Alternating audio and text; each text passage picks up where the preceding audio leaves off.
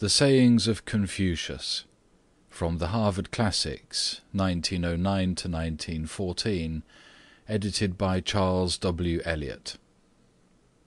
Introductory Note. The name Confucius is the Latinized form of the Chinese characters Kǒng Fūzǐ, meaning the Master Kong. The bearer of this name was born of an ancient and distinguished family in the district of Zhou, in the current province of Shandong, China, BC 551. His father was a soldier of reputation and governor of Zhou, but not a man of wealth. Confucius married at 19, and in his early manhood held a minor office, but within a few years he became a public teacher and soon attracted numerous disciples. Rising in reputation, he was invited to the court of Zhou, where he investigated the traditional ceremonies and maxims of the ruling dynasty, and in the following year visited another state where he studied the ancient music. When he was nearly 50, in the year 500 BC, he again took office, becoming in turn chief magistrate of the town of Zhongtu, assistant superintendent of works to the ruler of Lu, and finally minister of crime. In spite of almost miraculous efficiency, he lost the support of his ruler in 496 BC, and until his death in 478 BC, he wandered from state to state, sometimes well treated, sometimes enduring severe hardships, always saddened by the refusal of the turbulent potentates to be guided by his beneficent counsels. No sooner was he dead, however, than his wisdom was recognized by peasant and emperor alike. Admiration rose to veneration, veneration to worship. Sacrifices were offered to him, temples built in his honor, and a cult established which has lasted almost 2,000 years. Confucius did not regard himself as an innovator, but as the conservator of ancient truth and ceremonial propriety. He dealt with neither theology nor metaphysics, but with moral and political conduct. The Lunyu, Analects or sayings of Confucius, were probably compiled, says Legg, by the disciples of the sage, making free use of the written memorials concerning him which they had received, and the oral statements which they had heard from their several masters. And we shall not be far wrong if we determine its date as about the beginning of the 3rd or the end of the 4th century before Christ. End of the introductory note. The Sayings of Confucius. Book 2. 1. The Master said, "In governing cleave to good, as the North Star holds his place and the multitude of stars revolve upon him." 2. The Master said, "To sum up the 300 songs in a word, they are free from evil thought."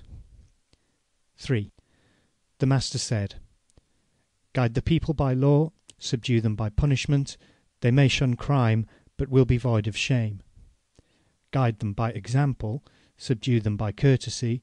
They will learn shame, and will come to be good." 4. The Master said, "At 15 I was bent on study. At 30 I could stand. At 40 doubts ceased.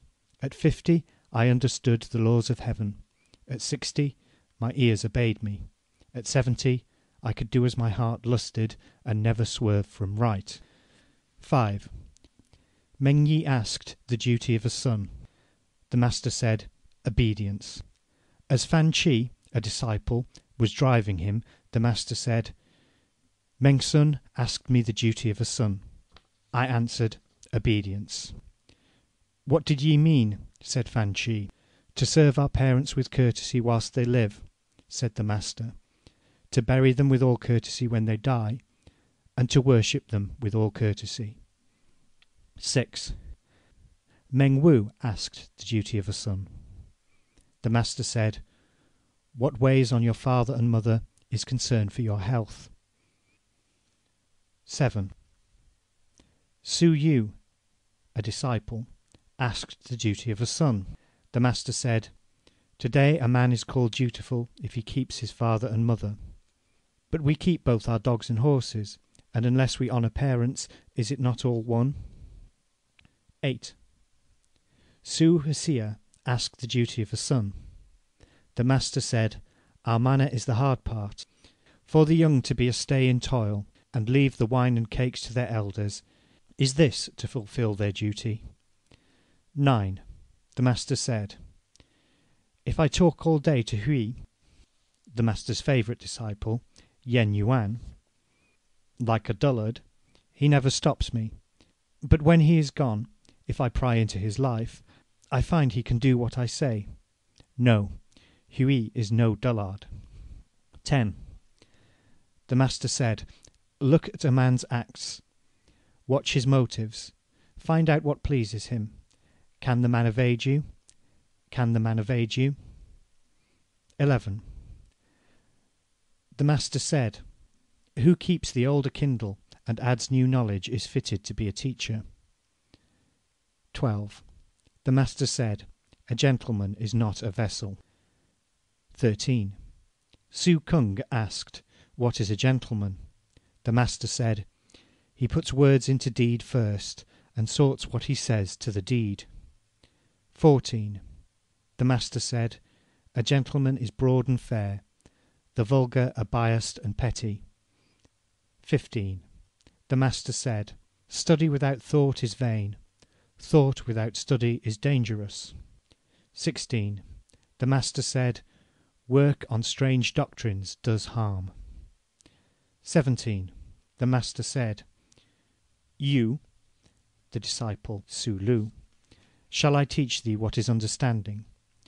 To know what we know and know what we do not know, that is understanding." 18. Su Chang, a disciple, studied with an eye to pay.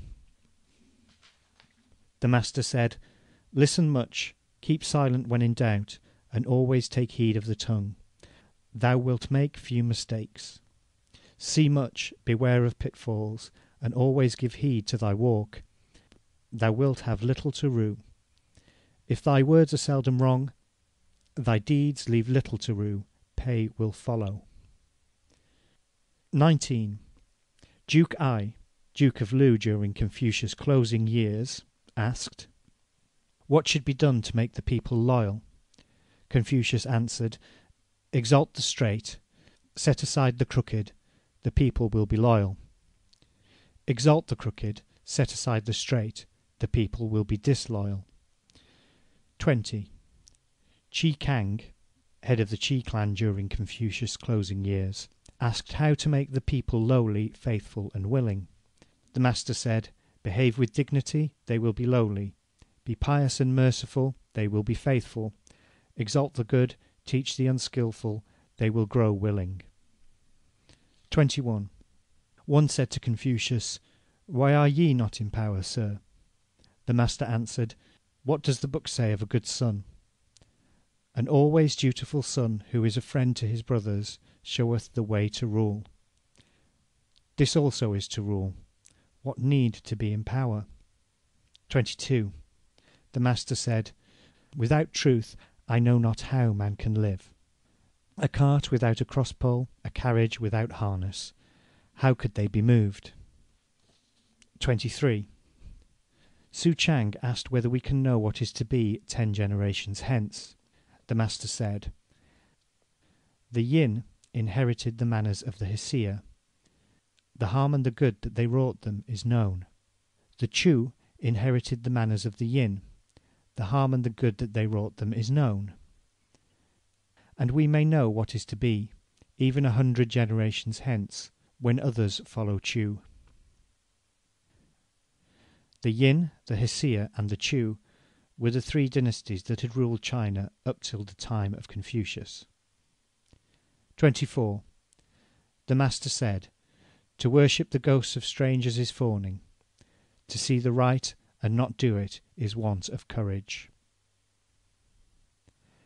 End of Book 2 of the Sayings of Confucius.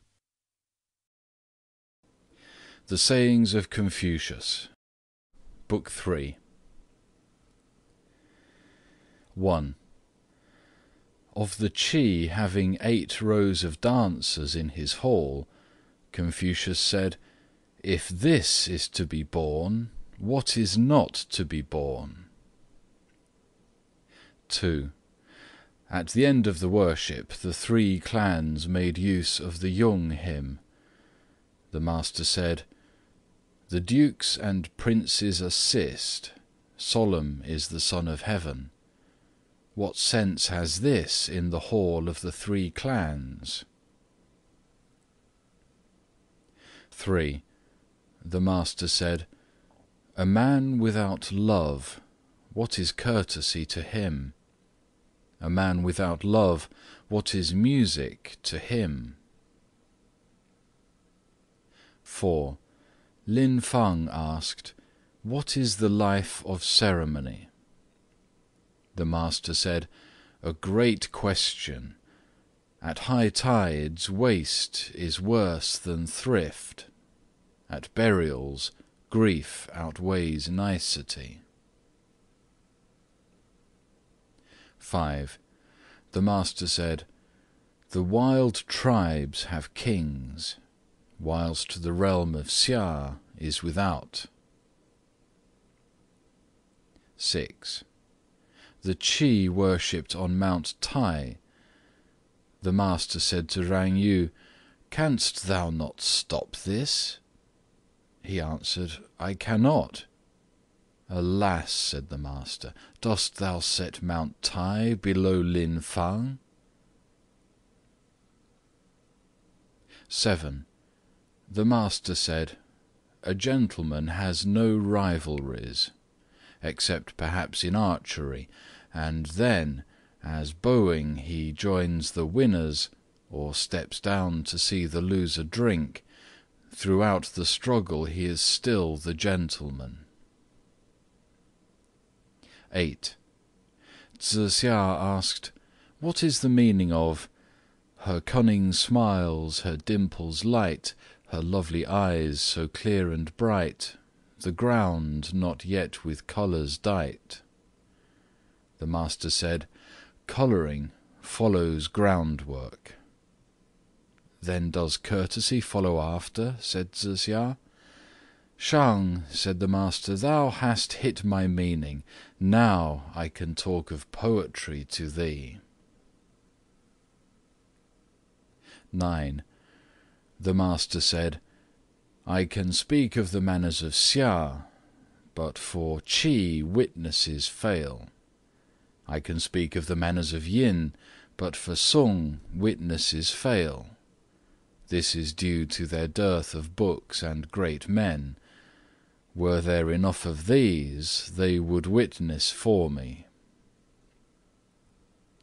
10.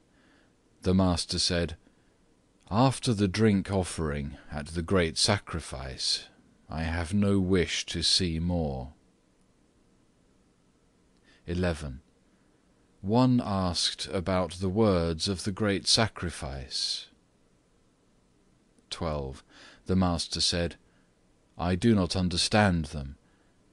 Could one understand them, he would overlook the world as I this," and he pointed to his palm. 13. Worship as though those ye worship stood before you. Worship the spirits as though they stood before you. The master said, "If I take no part in the sacrifice, it is none to me." 14. Wang Sun Jia said, "What is the meaning of 'It is better to court the kitchen god than the god of the home'?" "Not at all," said the master. "A sin against heaven is past praying for." 15. The master said, "2 lines of kings have passed beneath the ken of Zhou. How rich in art is Zhou. It is Zhou I follow. 16. On entering the great temple, the master asked how each thing was done.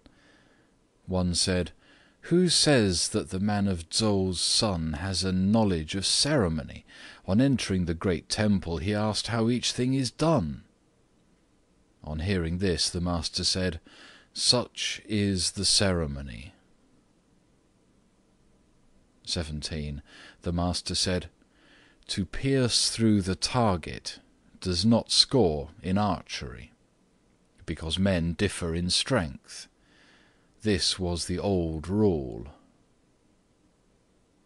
18. Zigong wished to do away with the sheep offering at the new moon. The master said, "Thou lovest the sheep, Zi. I love the right." 19. The master said, "Treat the king with all courtesy." Men call it fawning. 20. Duke Ding asked how a king should behave to his ministers, how ministers should serve their king. Confucius answered, "A king should behave with courtesy to his ministers. Ministers should serve their king faithfully." 21. The master said, "The poem The Osprey is glad, but not wanton. It is sad, but not morbid." 22. Duke Ai asked Zai Wo about the shrines of the garden spirits. Zai Wo answered, "The Xia emperors grew firs round them. The men of Yin grew cypress. The men of Zhou grew chestnut," meaning, "Jest not over holy matters." On hearing this, the master said, "I do not speak of what is ended, chide what is settled, or find fault with what is past." 23. The master said, "How shallow was Guanzhong?"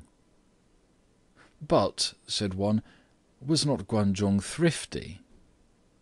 "Guan owned Sangui, and in his household none doubled offices," said the master. "Was that thrift?" "At least Guanzhong was versed in courtesy." The master said, "Kings screen their gates with trees. Guan too had trees to screen his gate. When two kings make merry together, they have a stand for the turned-down cups. Guan had a turned-down cup stand too. If Guan was versed in courtesy, who is not versed in courtesy?" 24. The master said to the chief musician of Lu, "How to play music may be known. At first each part in unison, then a swell of harmony, each part distinct, rolling on to the finish." 25. The warden of Yi asked to see Confucius, saying, "No gentleman has ever come here whom I have failed to see." The followers presented him. On leaving, he said, "My lads, why lament your fall? The world has long been astray. Heaven will make of the master a warning bell." 26.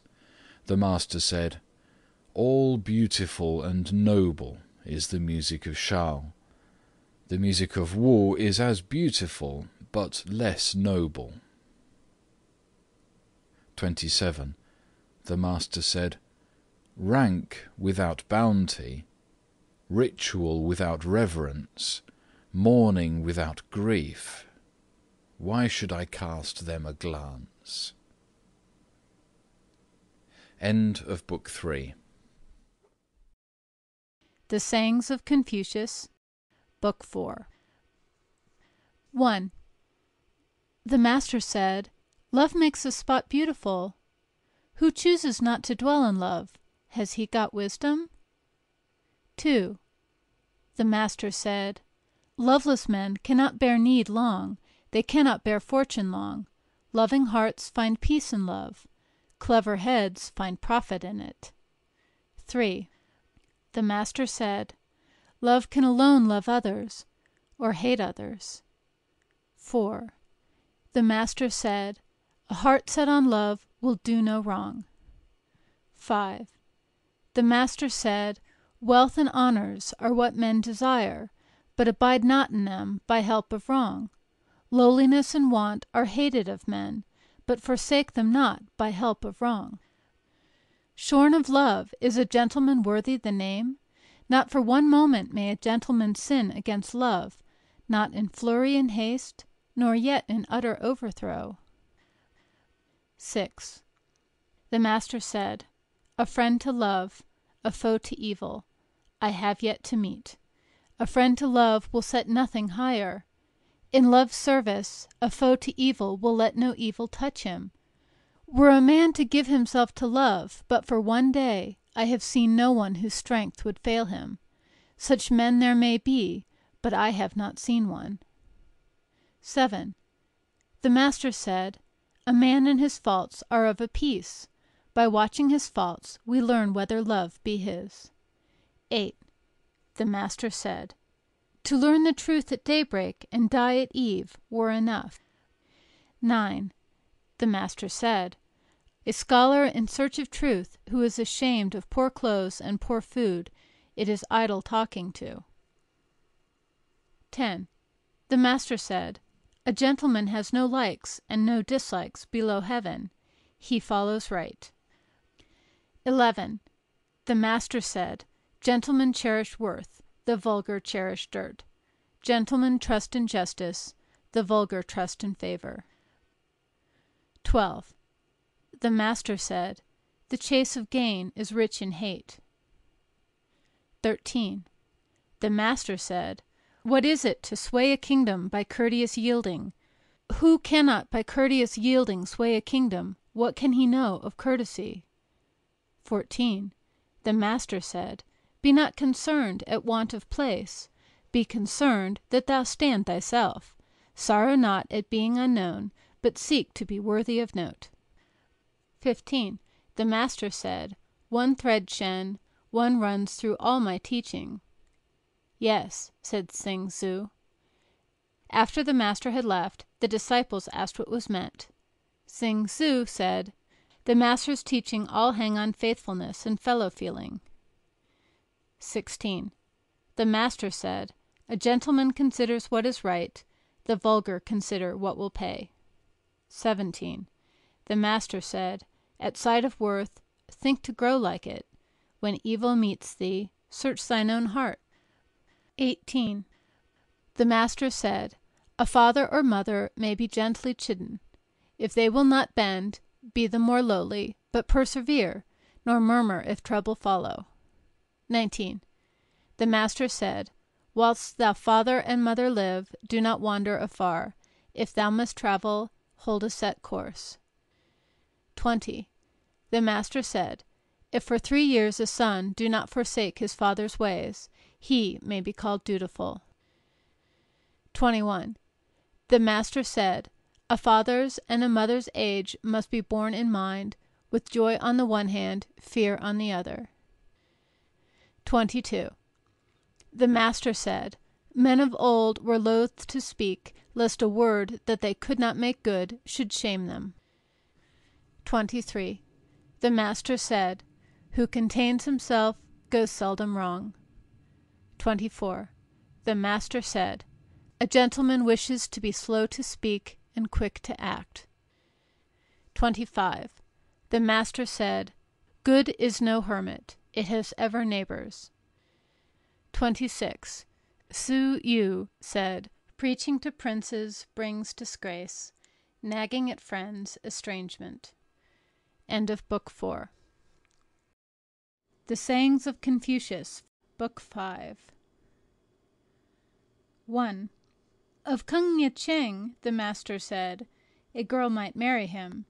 In him was no crime, though he has been in bonds. He gave him his daughter to wife. Of Nanyang the master said, "When right prevails, he will not be neglected. When wrong prevails, he will escape law and punishment." He gave him his brother's daughter to wife. 2. Of Hsu Chien the master said, "What a gentleman he is! But could he have grown to be a man like this were there no gentleman in Lu?" 3. Hsu Kung asked, "And what of me?" "Thou art a vessel," said the master. "What kind of vessel?" "A rich temple vessel." 4.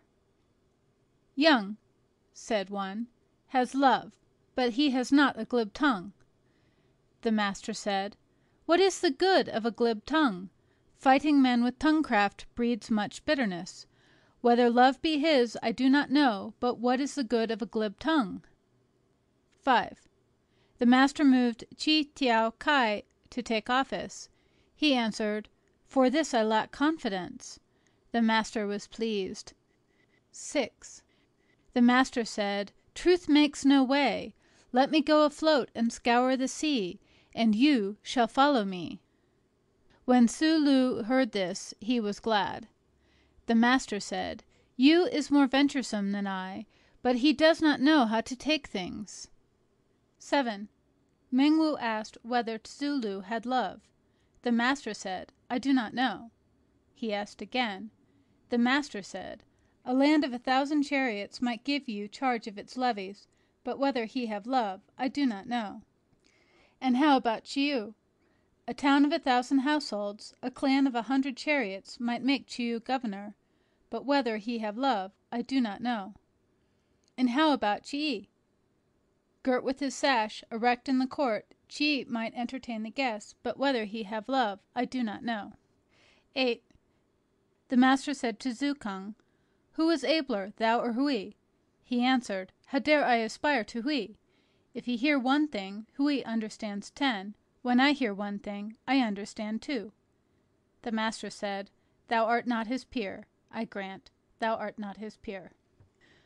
9. Tsai Yu slept in the daytime. The master said, "Rotten wood cannot be carved, nor are dung walls plastered. Why chide with you?" The master said, "In my first dealings with men, I hearkened to their words, and took their deeds on trust.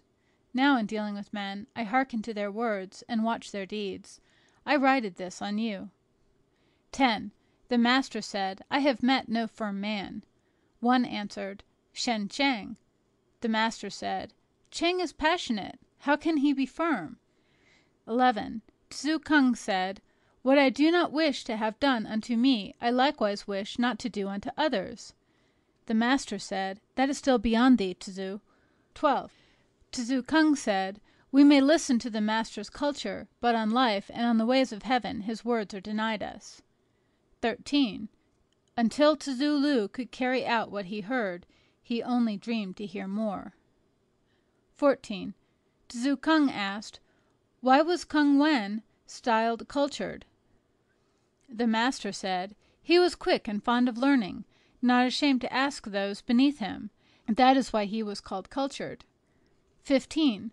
Of Hsu Chen, the master said, "In 4 ways he was a gentleman. His own life was modest. He honored the man whom he served. He was kind in rearing the people. He was just in his calls upon them." 16. The master said, "Yen Ping was versed in friendship. Familiarity breeds courtesy." 17. The master said, "Sang Wen lodged his tortoise with hills on the pillars, reeds on the uprights. Was this his good sense?" 18. Hsu Cheng said, "Hsu Wen was thrice made minister without show of gladness, and thrice left office with unmoved face. He was careful to unfold his rule to the new minister. What do you think of him?" "He was faithful," said the master. "But had he love?" "I do not know," said the master. "How should this amount to love?" When Tsui slew the king of Qi, Chen Wen forsook 10 teams of horses and left the land. On coming to another kingdom, he said, "Like my lord Tsui," and left it. On coming to the second kingdom, he said, "Like my lord Tsui," and left it. What do you think of him?" "He was pure," said the master. "But had he love?" I do not know, said the master. How should this amount to love? 19. Chi Wen thought thrice before acting. On hearing this, the master said, Twice, that is enough. 20. The master said, Whilst peace reigned in the land, Ning Wu showed understanding. When troubles came, he turned simpleton. His understanding is within our reach. Such simplicity is beyond our reach. 21. When he was in Chen, the master said, Home, I must go home.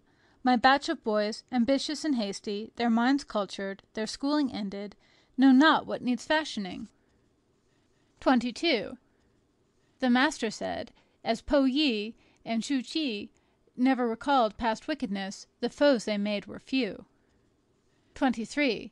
The master said, Who would call Wei Sheng Cao straight? A man begged him for vinegar. He begged it from a neighbor and gave it. 24. The master said, Honeyed words, flattering looks, and overdone humility.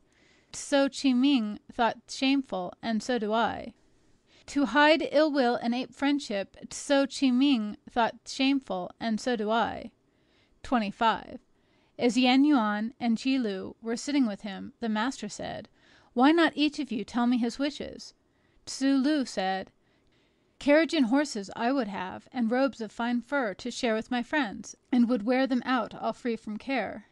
Yan Yuan said, To make no boast of talent, nor show of merit, were my wish. Tzu Lu said, We should like to hear your wishes, sir. The master said, To make the old folk happy, to be true to friends, to have a heart for the young. 26. The master said, It is finished. I have met no one who can see his own faults, and arraign for himself within. 27. The master said, In a hamlet of 10 households there must be men faithful and true as I. Why is there no one as fond of learning? End of Book 5. The Sayings of Confucius. Book 6. 1. The master said, Young, the disciple, Chung Kung, might fill the seat of a prince. And might Su Sang Po Su? Asked Chung Kung. Yes, said the master, but he is lax. To be lax in his claims on the people might be right, said Chung Kung, were he stern to self, but to be lax to self and lax to others must surely be over-lax. The master said, What Jung says is true. 2. Duke Ai asked which disciples were fond of learning. Confucius answered, Yen Hui, the disciple Yen Yuan, loved learning. His anger fell not astray, he made no mistake twice. By ill luck his life was cut short. Now that he is gone, I hear of no one who is fond of learning. 3. Su Hua, the disciple Kung Si Hua, or Kung Hisi Chi, having been sent to Chi, the disciple Jan asked for grain to give to his mother. The master said, Give her a bushel. He asked for more. The master said, Give her half a quarter. Jan gave her 25 quarters.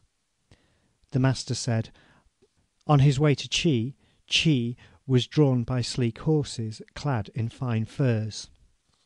A gentleman, I have heard, helps the needy. He does not swell riches. When Yuan Su, a disciple, was governor, his pay was 900 measures of grain.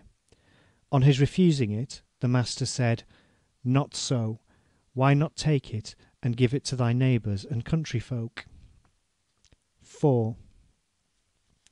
Of Chung Kung the master said, If the calf of a bridled cow be red and horned, though men be shy to offer him, will the hills and streams disdain him? 5. The master said, For 3 months together the heart of Hui, the disciple Yen Yuan, never sinned against love. The others may hold out for a day or a month, but no more. 6. Chi Kang, the head of the Qi clan after the death of Qi Huan, asked whether Chung Yu, the disciple Su Lu, were fit for power. The master said, Yu has character. What would governing be to him? And Su, the disciple Su Kung, is he fit for power? Su is intelligent. What would governing be to him? And Chiyu, the disciple Jan Yu, is he fit for power? Chiyu has ability. What would governing be to him? 7. The Qi sent to make Min Su Qian, a disciple, governor of Pi. Min Su Qian said, Make some good excuses for me. If you send again, I must be across the Wen. 8. When Po Niu, a disciple, was ill, the master went to ask after him.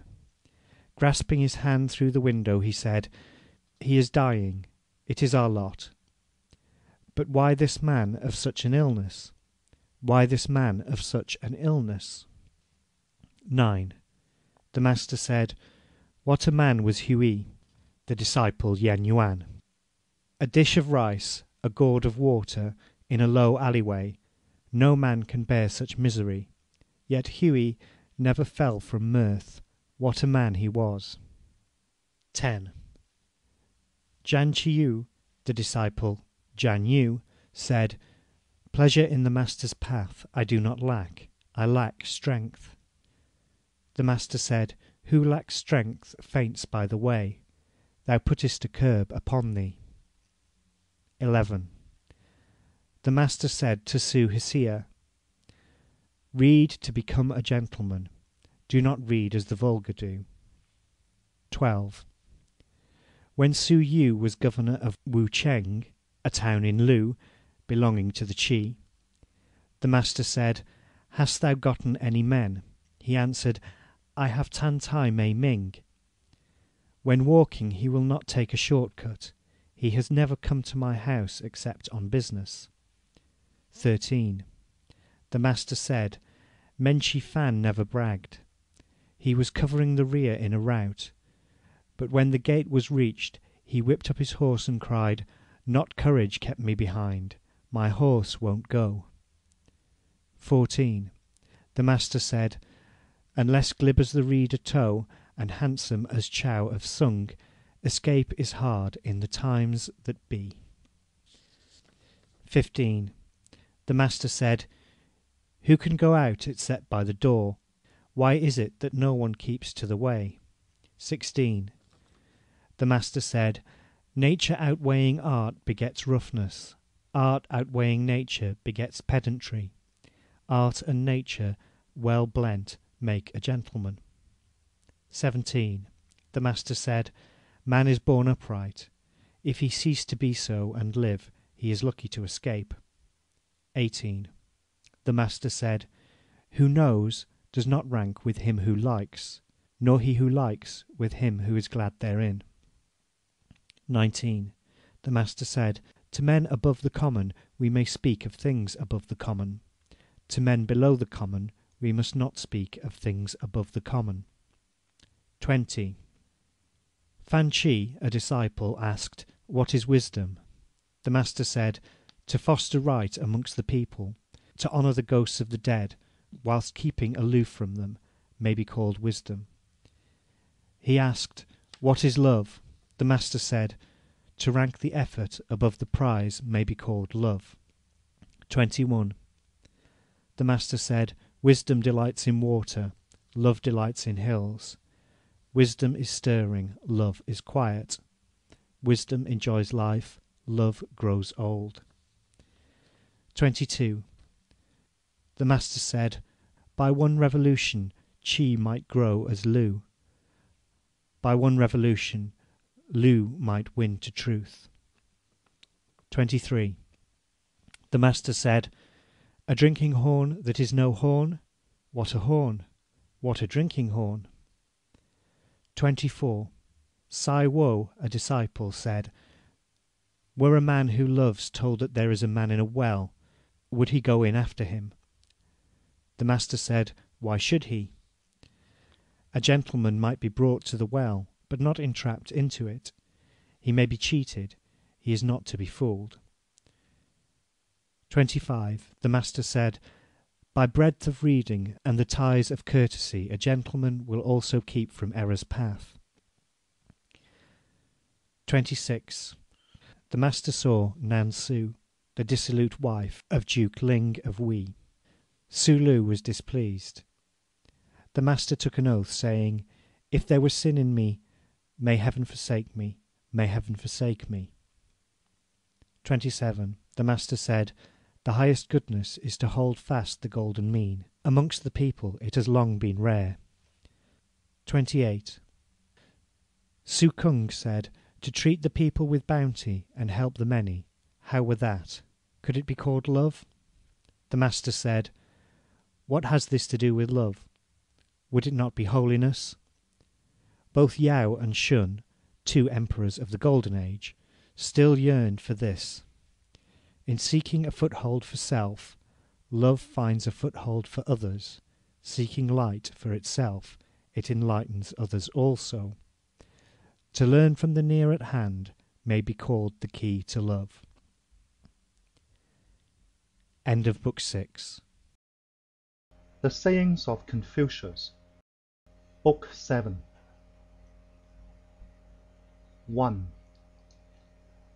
The master said, a teller and not a maker, one who trusts and loves the past. I may be likened to our old Tang. 2. The master said, a silent communer, an ever-hungry learner, a still unflagging teacher. Am I any of these? 3. The master said, neglect of what is good in me, want of thoroughness in study, failure to do the right when told me, lack of strength to overcome faults. These are my sorrows. 4. In his free moments, the master was easy and cheerful. 5. The master said, how deep is my decay! It is long since I saw the Duke of Chao in a dream. 6. The master said, will the right, hold the good one, rest in love, move in art. 7. The master said, from the men who paid in dried meat upwards, I have withheld teaching from no one. 8. The master said, only to those fumbling do I open. Only for those stammering do I find the word. From him who cannot turn the whole when I lift a corner, I desist. 9. When eating beside a mourner, the master never ate his fill. On days when he had been wailing, the master did not sing. 10. The master said to Yan Yuan, I and thou alone can both fill a post when given one, and live unseen when passed by. Zulu said, had ye to command 3 armies, sir, who should go with you? No man, said the master, ready to fly unarmed at a tiger, or plunge into a river, and die without a pang, should be with me. But one, rather, who is wary before a move, and gains his end by well-laid plans. 11. The master said, were shouldering a whip a sure road to riches, I would turn carter. But since there is no sure road, I tread the path I love. 12. The master gave heed to devotions, war, and sickness. 13. When the master was in Qi for 3 months after hearing the shao played, he knew not the taste of meat. I did not suppose, he said, that music could touch such heights. 14. Jen Yu said, "Is the master for the king of Wei?" "I will ask him," said Chu Kong. He went in and said, "What kind of men were Po Yi and Shu Qi?" "Worthy men of yore," said the master. "Did they rule the past?" "They sought love and found it. What had they to rule?" Chu Kong went out and said, "The master is not on his side." The master said, "Living on coarse rice and water, with bent arm for pillow, mirth may be ours, but ill-gotten wealth and honors are to me a wandering cloud." 15. The master said, "Given a few more years, making 50 for the study of the year, I may be purged from gross sin." 16. The master liked to talk of poetry, history, and the upkeep of courtesy. Of all these, he was fond of talking. 17. The Duke of She asked Chu Lu about Confucius. Chu Lu did not answer. The master said, "Why couldst thou not say, 'Here is a man so eager that he forgets to eat, whose cares are lost in triumph, unmindful of approaching age'?" 18. The master said, "I was not born to understanding. I loved the past, and questioned it earnestly." 19. The master never spake of ghosts or strength, crime or spirits. 20. The master said, "Walking 3 together, I'm sure of teachers. I pick out the good and follow it. I see the bad and shun it." 21. The master said, "Heaven planted worth in me. What harm can come of Huan Tui?" 22. The master said, "My boys, do ye think that I hide things from you? I hide nothing. One who keeps from his boys naught that he does, such as Chiu." 23. The 4 things the master taught were culture, conduct, faithfulness, and truth. 24. The master said, "A holy man I shall not live to see. Enough could I find a gentleman. A good man I shall not live to see. Enough could I find a steadfast one. But when nothing poses as something, cloud as substance, want as riches, steadfastness must be rare." 25. The master angled, but did not fish with a net. He shot, but not at birds sitting. 26. The master said, "There may be men who act without understanding why. I do not. To listen much, pick out the good and follow it, to see much and ponder it, this comes next to understanding." 27. It was ill talking to the Hu villagers.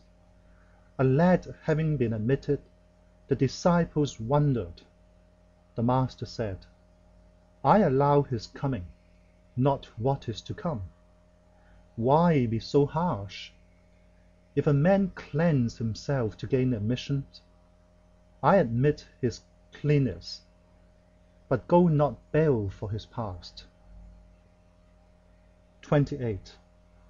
The Master said, Is love so far a thing? I yearn for love, and lo, love is come. 29. A judge of Ch'en asked whether Duke of Chao knew courtesy. Confucius answered, He knew courtesy. After Confucius had left, the judge beckoned Wu Ma Chi to his side and said, I had heard that gentlemen are of no party, but are they too for party? The prince married a Wu of the same name as himself, and called her Miss Tzu of Wu. If the prince knew courtesy, who does not know courtesy? When Wu Ma Chi told this to the master, he said, How lucky I am!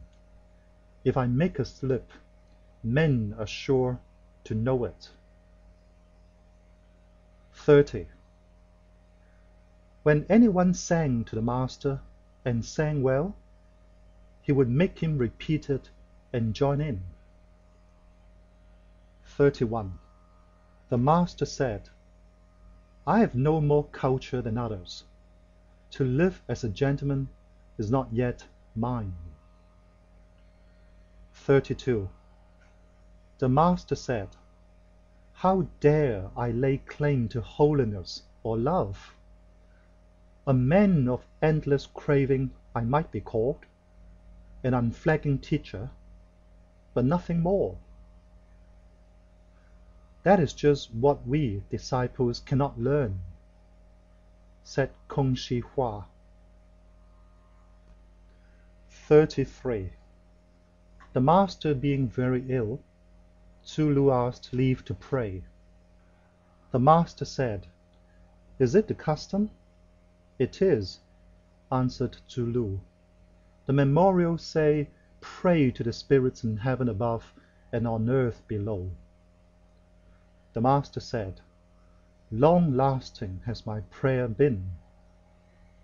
34. The master said, Waste begets self-will, thrift begets meanness, but better be mean than self-willed. 35. The master said, A gentleman is calm and spacious, the vulgar are always fretting. 36. The master was friendly, yet dignified. He inspired awe, but not fear. He was respectful, yet easy. End of Book 7. The Sayings of Confucius, Book 8. 1. The master said, Tai Po might indeed be called a man of highest worth. Thrice he gave up the throne. Men were at a loss how to praise him. 2. The master said, Without a sense of courtesy, attentions grow into fussiness. Heed turns to fearfulness. Courage becomes unruliness. Uprightness turns to harshness. When the gentry are true to kinsmen, love will thrive among the people. 3.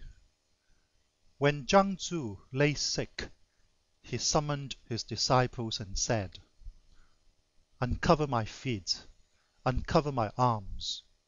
The poem says, As though a deep gulf were yawning below, as crossing thin ice, take heed how ye go.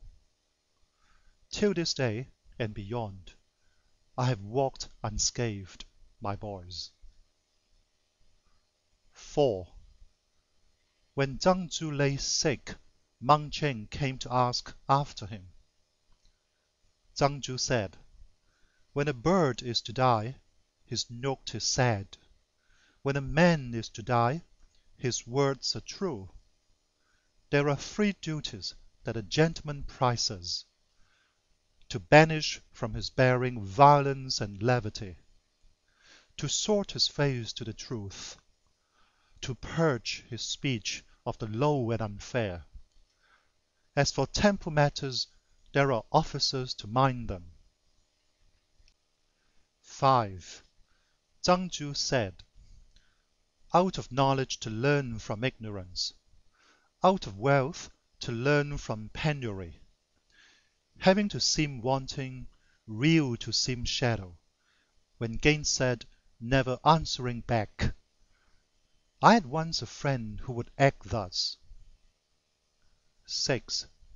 Zhang Zhu said, "A man to whom an orphan stripling or the fate of 100 townships may be entrusted, and whom no crisis can corrupt, is he not a gentleman indeed?" 7. Zhang Zhu said, "The scholar had need to be strong and bold, for his burden is heavy, the road is far. His burden is love. Is it not a heavy one? Death is the goal. Is that not far?" 8. The master said, "Poetry rouses, courtesy upholds us, music is our crown." 9.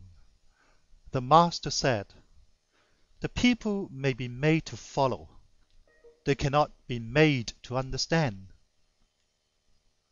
10.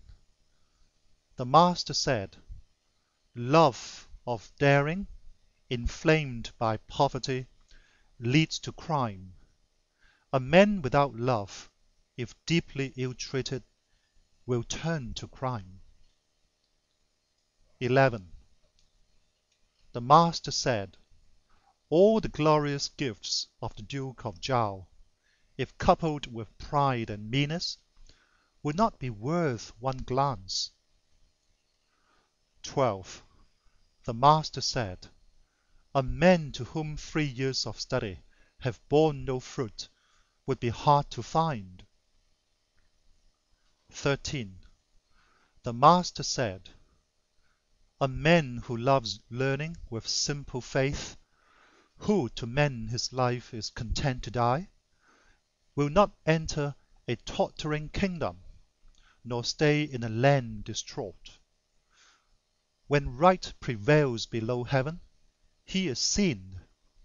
When wrong prevails, he is unseen. When right prevails, he would blush to be poor and lowly. When wrong prevails, wealth and honors would shame him." 14. The master said, "When not in office, discuss not policy." 15. The master said, "In the first days of the music master Qi, how grand was the ending of the Quan Ju! How it filled the ear!" 16. The master said, "Of such as are eager but not straight, shallow but not simple, dull but not truthful, I will know nothing." 17. The master said, "Study as though the time were short, as one who fears to lose." 18. The master said, "It was sublime how Xuan and Yu swayed the world and made light of it." 19. The master said, "How great was Yao in kingship! Sublime! Heaven alone 'tis great. Yao alone was patterned on it. Boundless! Men's words fail them. Sublime the work he did, dazzling the wealth of his culture." 20. Xuan had 5 ministers, and order reigned below heaven. King Wu said, 10 in number are my able ministers. Confucius said, the dearth of talent, is not that the truth? The days when you succeeded Tang were rich in talent, yet there were but 9 men in all, and one of these was a woman. The utmost worth was the worth of Zhao.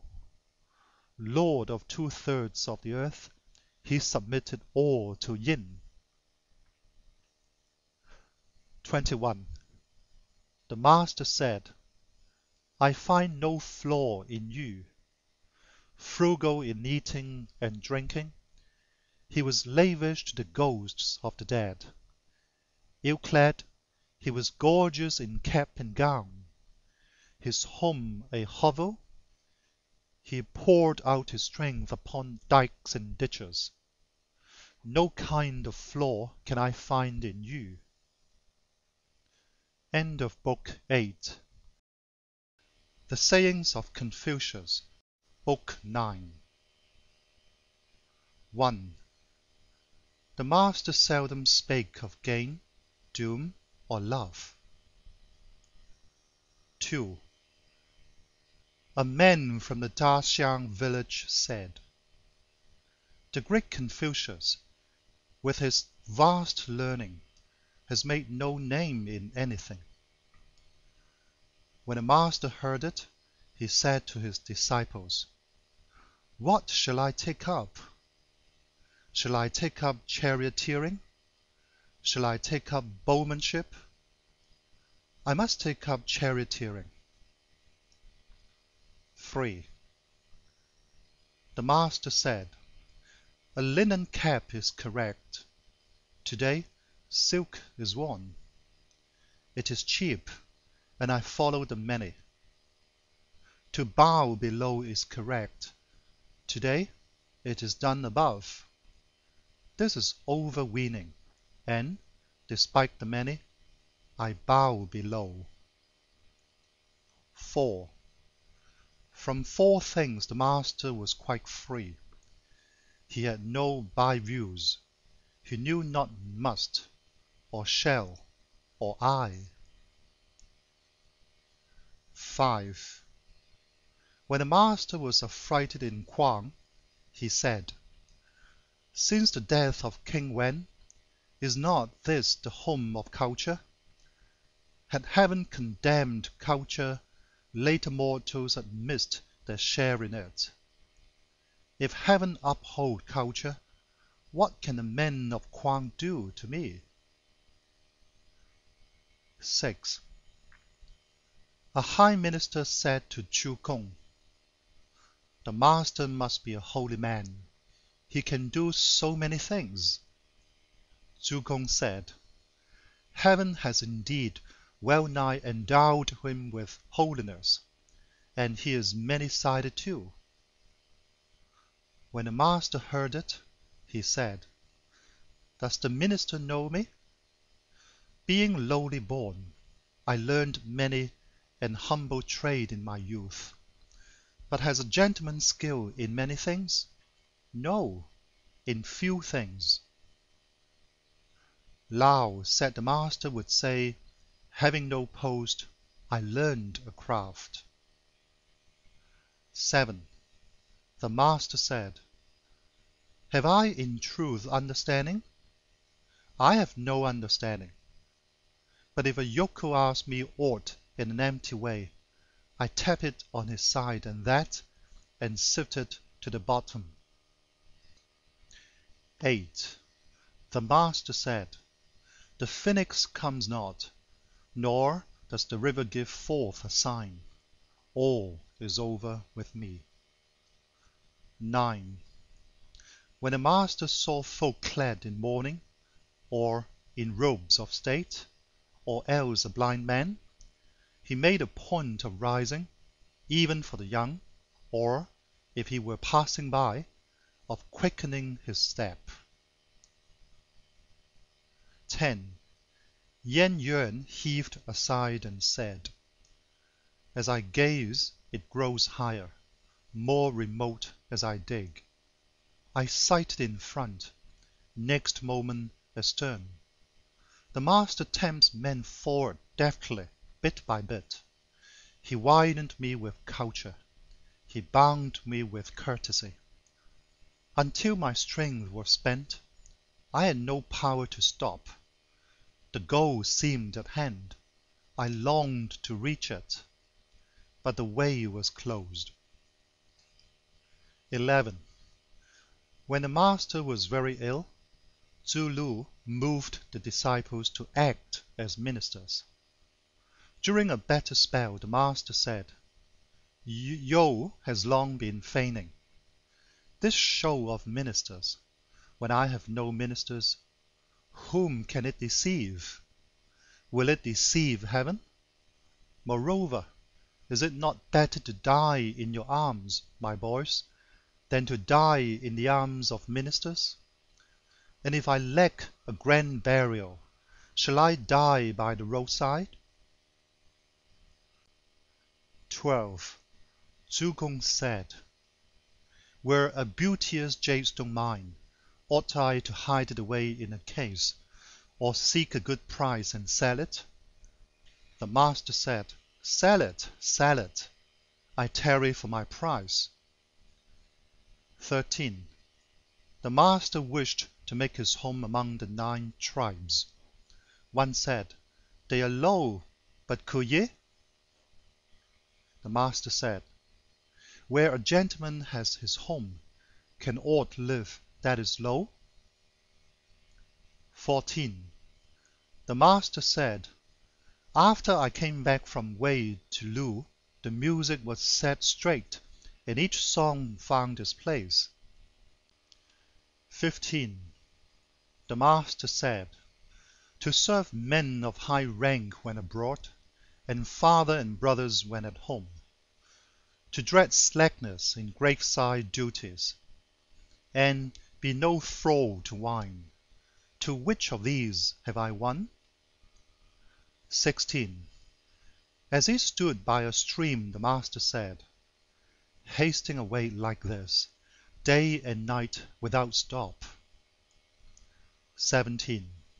The master said, "I have found none who love good as they love women." 18.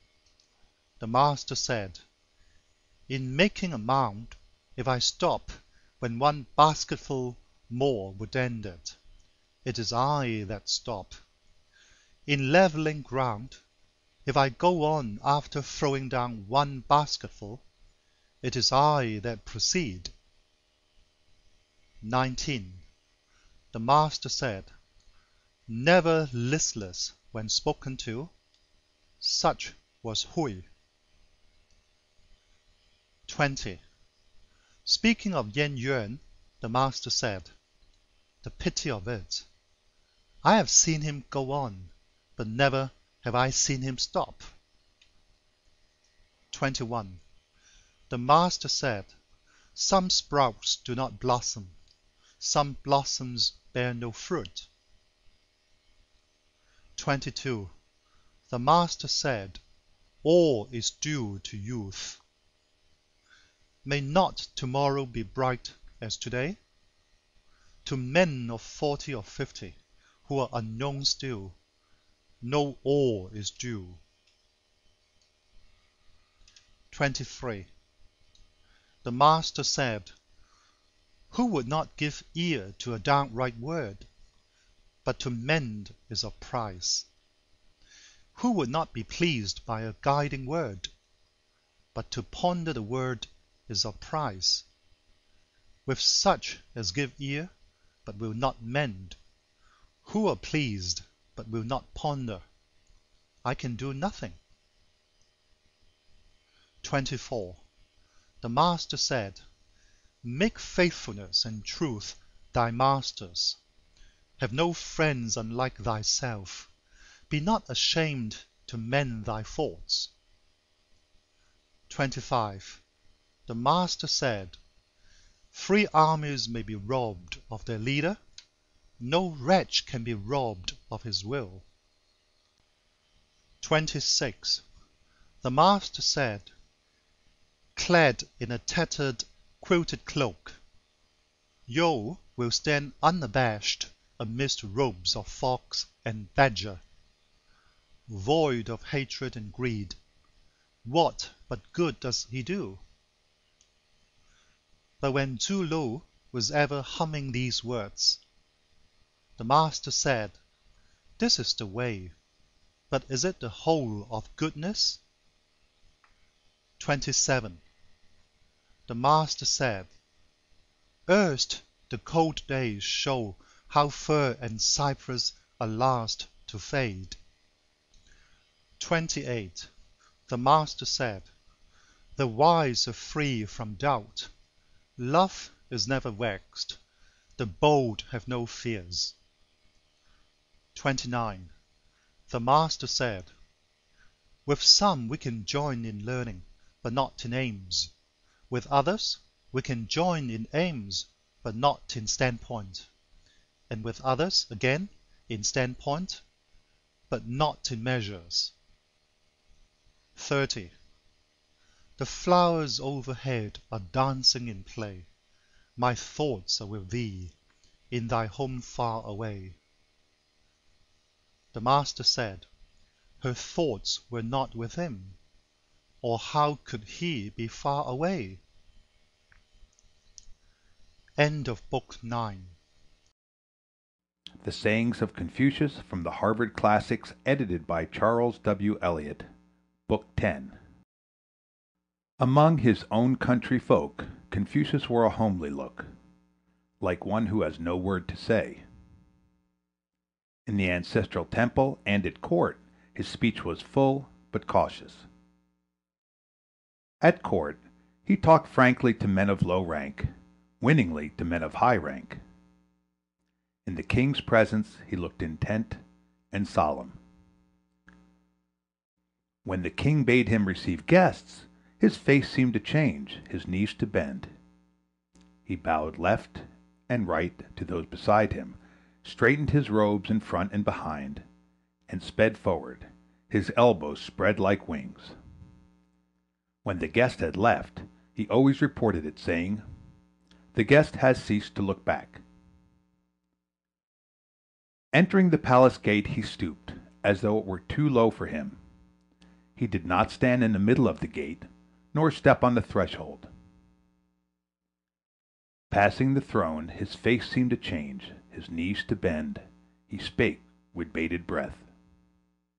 Mounting the dais, he lifted his robes, bowed his back, and masked his breathing, till it seemed to stop. Coming down, his face relaxed below the first step, and bore a pleased look. From the foot of the steps he sped forward, his elbows spread like wings, and when again in his seat he looked intent as before. When bearing the scepter, his back bent as under too heavy a burden. He held his hands not higher than in bowing, nor lower than in giving a present. He wore an awed look and dragged his feet, as though they were fettered. When presenting royal gifts, his manner was formal, but he was cheerful at the private audience. This gentleman was never arrayed in maroon or scarlet. Even at home he would not don red or purple. In hot weather he wore unlined linen clothes, but always over other garments. Over lambskin he wore black, over fawn he wore white, over foxskin he wore yellow. At home he wore a long fur robe with the right sleeve short. He always had his nightgown half as long again as his body. In the house he wore fox or badger skin for warmth. When out of mourning, there was nothing wanting from his girdle. Except for court dress, he was sparing of stuff. He did not wear lamb's fur, or a black cap on a visit of condolence. On the first day of the moon, he always went to court in court dress. On fast days, he always donned clothes of pale hue, changed his food, and moved from his wonted seat. He did not dislike his rice cleaned with care, nor his hash chopped small. He did not eat sour or moldy rice, putrid fish, or tainted meat. Aught discolored, or high, badly cooked, or out of season, he would not eat.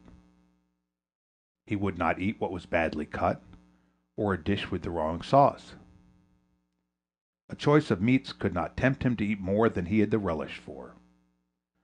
To wine alone he set no limit, but he did not drink till he got fuddled. He did not drink bought wine, or eat ready-dried market meat. Ginger was never missing at table. He did not eat much. After sacrifice at the palace, he would not keep the meat overnight, at home not more than 3 days. If kept longer, it was not eaten. He did not talk at meals, nor speak when in bed. Though there were but coarse rice and vegetable soup, he made his offering will all reverence. If his mat were not straight, he would not sit down. When drinking with the villagers, as those with staves left, he left too. At the village exorcisms he donned court dress and stood on the eastern steps. When sending inquiries to another land, he bowed twice and saw his messenger out. On Kang making him a gift of medicine, he accepted it with a bow, saying, "I do not know it. I dare not taste it." His stables having been burnt, the master on his return from court said, "Is anyone hurt?" He did not ask after the horses. When the king sent him baked meat, he set his mat straight and tasted it first. When the king sent him raw meat, he had it cooked for sacrifice. When the king sent a living beast, he had him reared. When dining in attendance on the king made the offering. Confucius ate of things first. On the king coming to see him in sickness, he turned his face to the east and had his court dress spread across him with the girdle over it. When summoned by the king, he walked, without waiting for his carriage.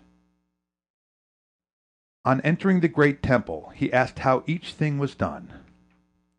When a friend died who had no home to go to, he said, "It is for me to bury him." When a friend sent a gift, even of a carriage and horses, he did not bow.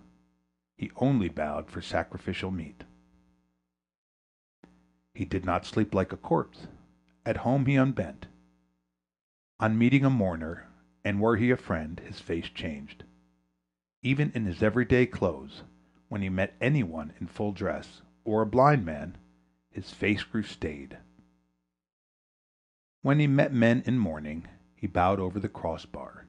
To the census bearers he bowed over the crossbar. Before choice meats he rose with a changed look. At sharp thunder or fierce wind, his look changed. In mounting his chariot he stood straight and grasped the cord.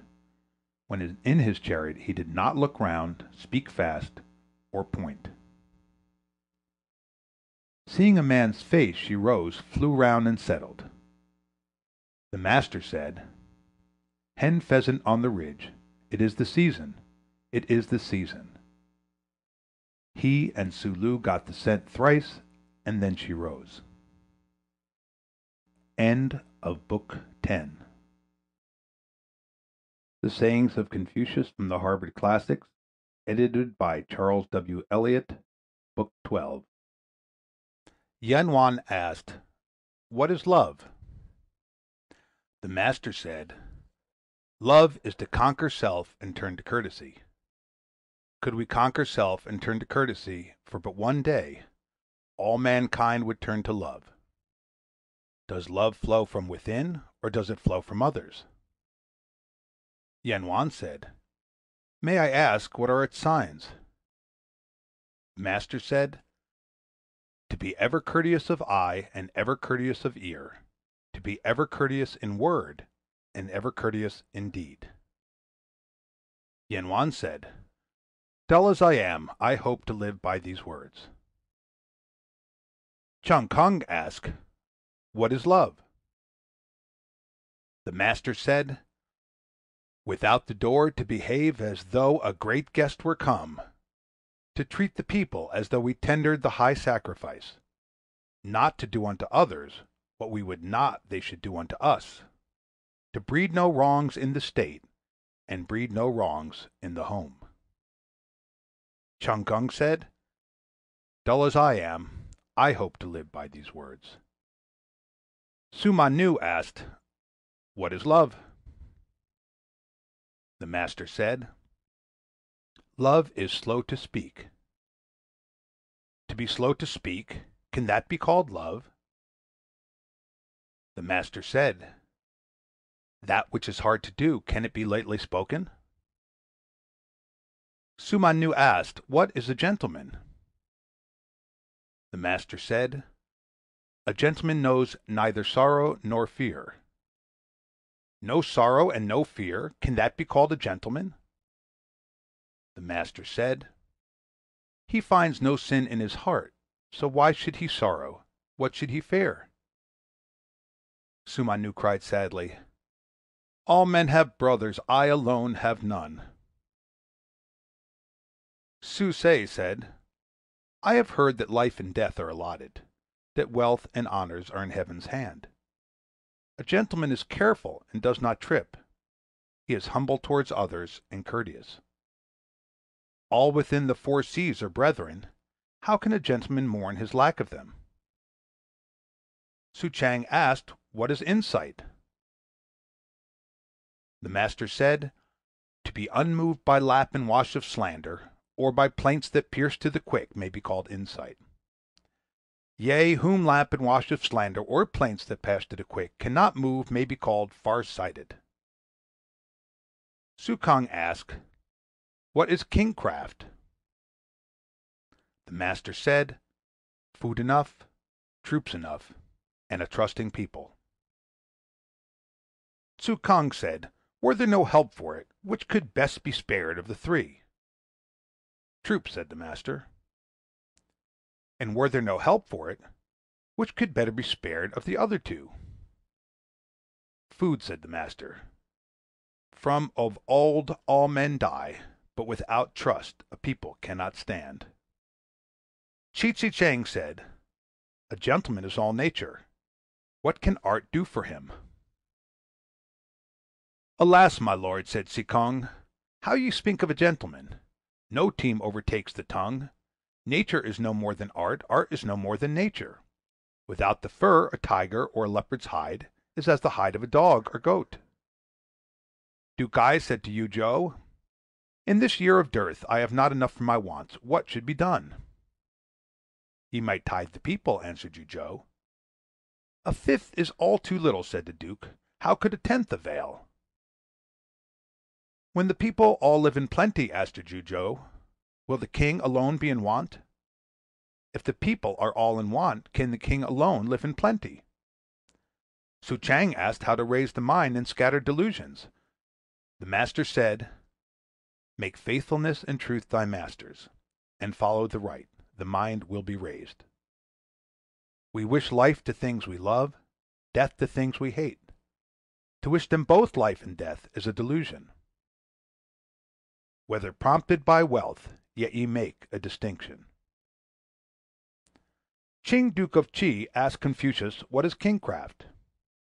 Confucius answered, "When the king is king, and the minister is minister. When the father is father, and the son is son." "True indeed," said the Duke.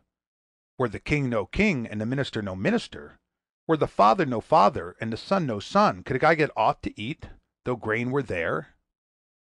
The master said, "To stint a quarrel with half a word, you is the man." Sulu never slept over a promise. The master said, "At hearing lawsuits I am no better than another. What is needed is to stay lawsuits." Su Chang asked, "What is kingcraft?" The master said, "To be tireless of spirit and faithful at work."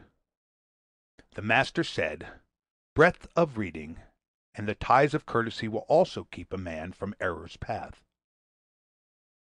The master said, "A gentleman shapes the good in man. He does not shape the bad in him.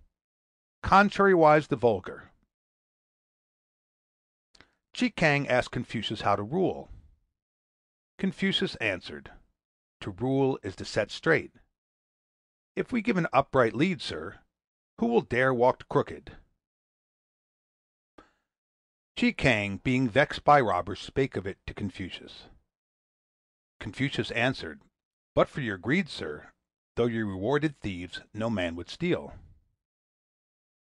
Chi Kang, speaking of kingcraft, said to Confucius, "To help the good, should we kill the bad?"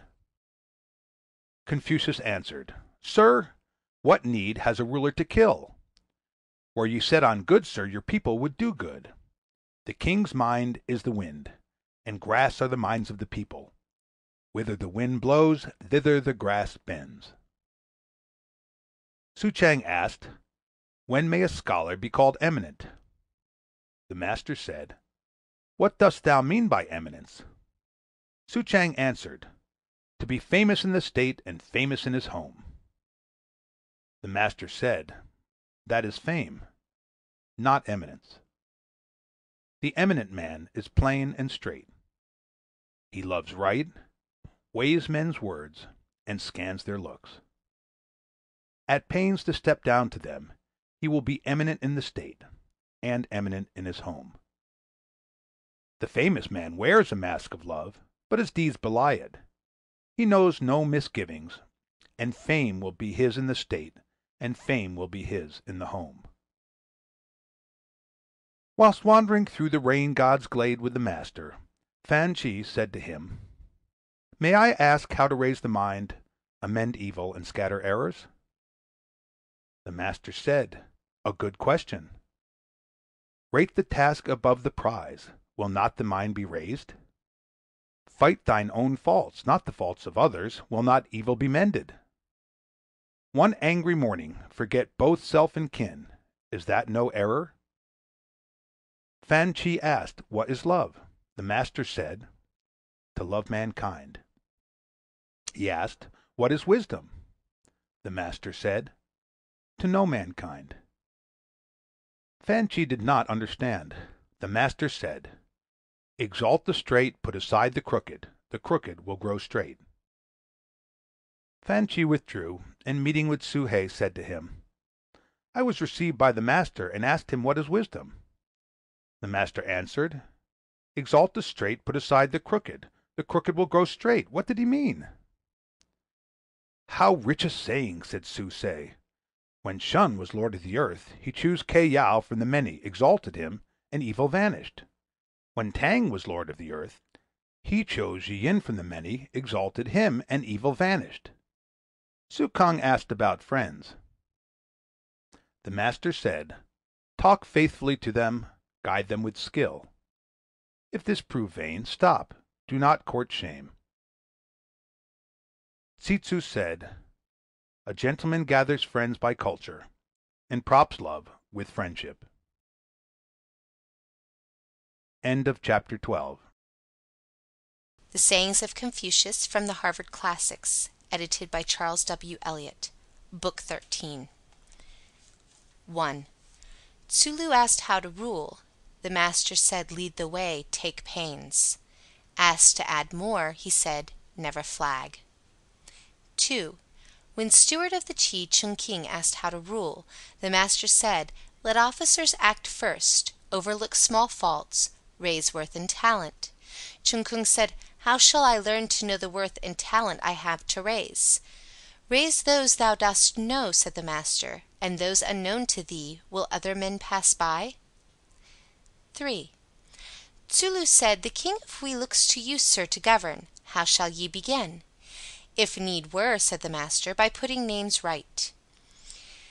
"Indeed," said Tsulu, "this is far-fetched, sir. Why put them right?"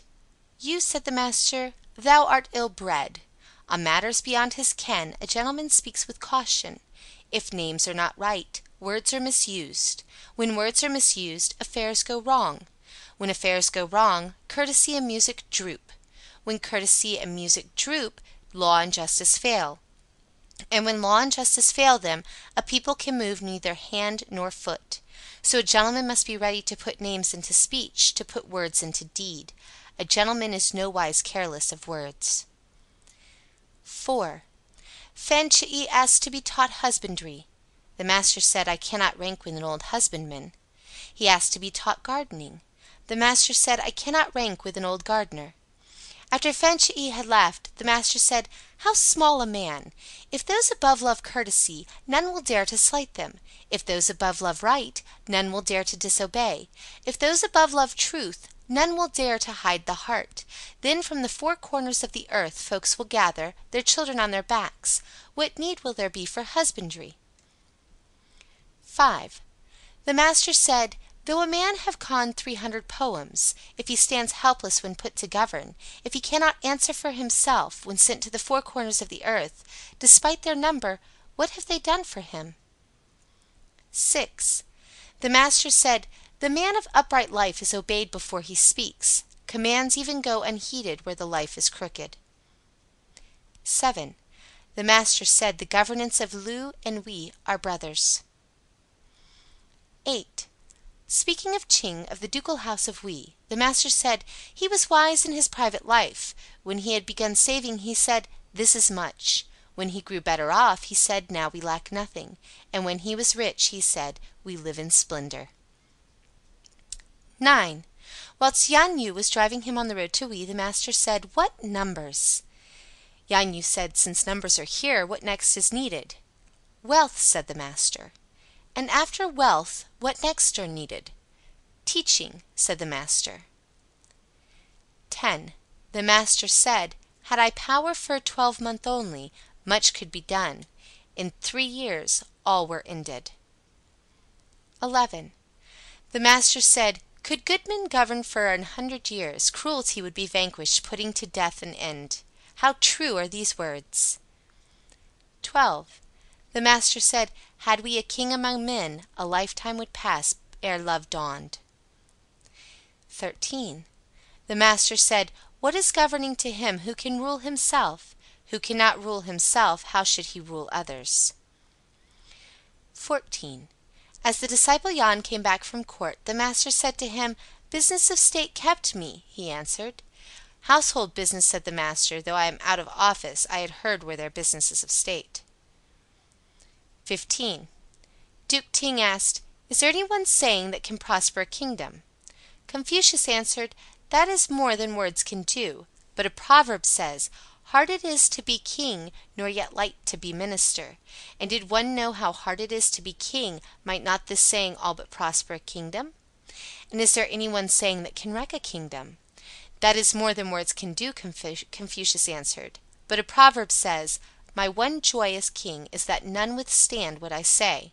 Now if none withstand him when right, will it not be well? But if none withstand him when wrong, might not this saying all but wreck a kingdom? 16. The Duke of Shi asked, What is kingcraft? The master said, To gladden those around us and draw men from afar. 17. Tsu Hsia, when governor of Chufu, asked how to rule. The master said, Never be in a hurry. Shut thine eyes to small gains. Not done in a hurry is thorough, and an eye for small gain means big things undone. 18. The Duke of Shi told Confucius, Among the upright men of my home, if the father steal a sheep, his son will bear witness. Confucius answered, Our people's uprightness is unlike that. The father screens his son, the son screens his father. There is uprightness in this. 19. Fan Chih asked, What is love? The master said, To be respectful at home, painstaking at work, faithful to all. Even among savages none of this may be dropped. 20. Tsu Kung asked, When can a man be called a good crown servant? The master said, In private life he wants a sense of shame. If sent to the four corners of the earth, he must not disgrace the king's commands. May I ask who would rank second? A man who his clansmen call dutiful and his neighbors call modest. May I ask who would rank next? A man who clings to his word and sticks to his course, a flinty little fellow, would perhaps come next. And how are the crown servants of today? What? The weights and measures men, said the master, Are they worth reckoning? 21. The master said, "As followers of the golden mean are not to be found, I have to work with ambitious and headstrong men. Ambitious men push forward, and there are things that headstrong men will not do." 22. The master said, "The men of the South say, unless steadfast, a man will make neither a wizard nor a leech. This is true. A falling off in merit will reap disgrace." The master said, "Neglect of the omens, that is all." 23. The master said, "A gentleman is pleasant, not fulsome.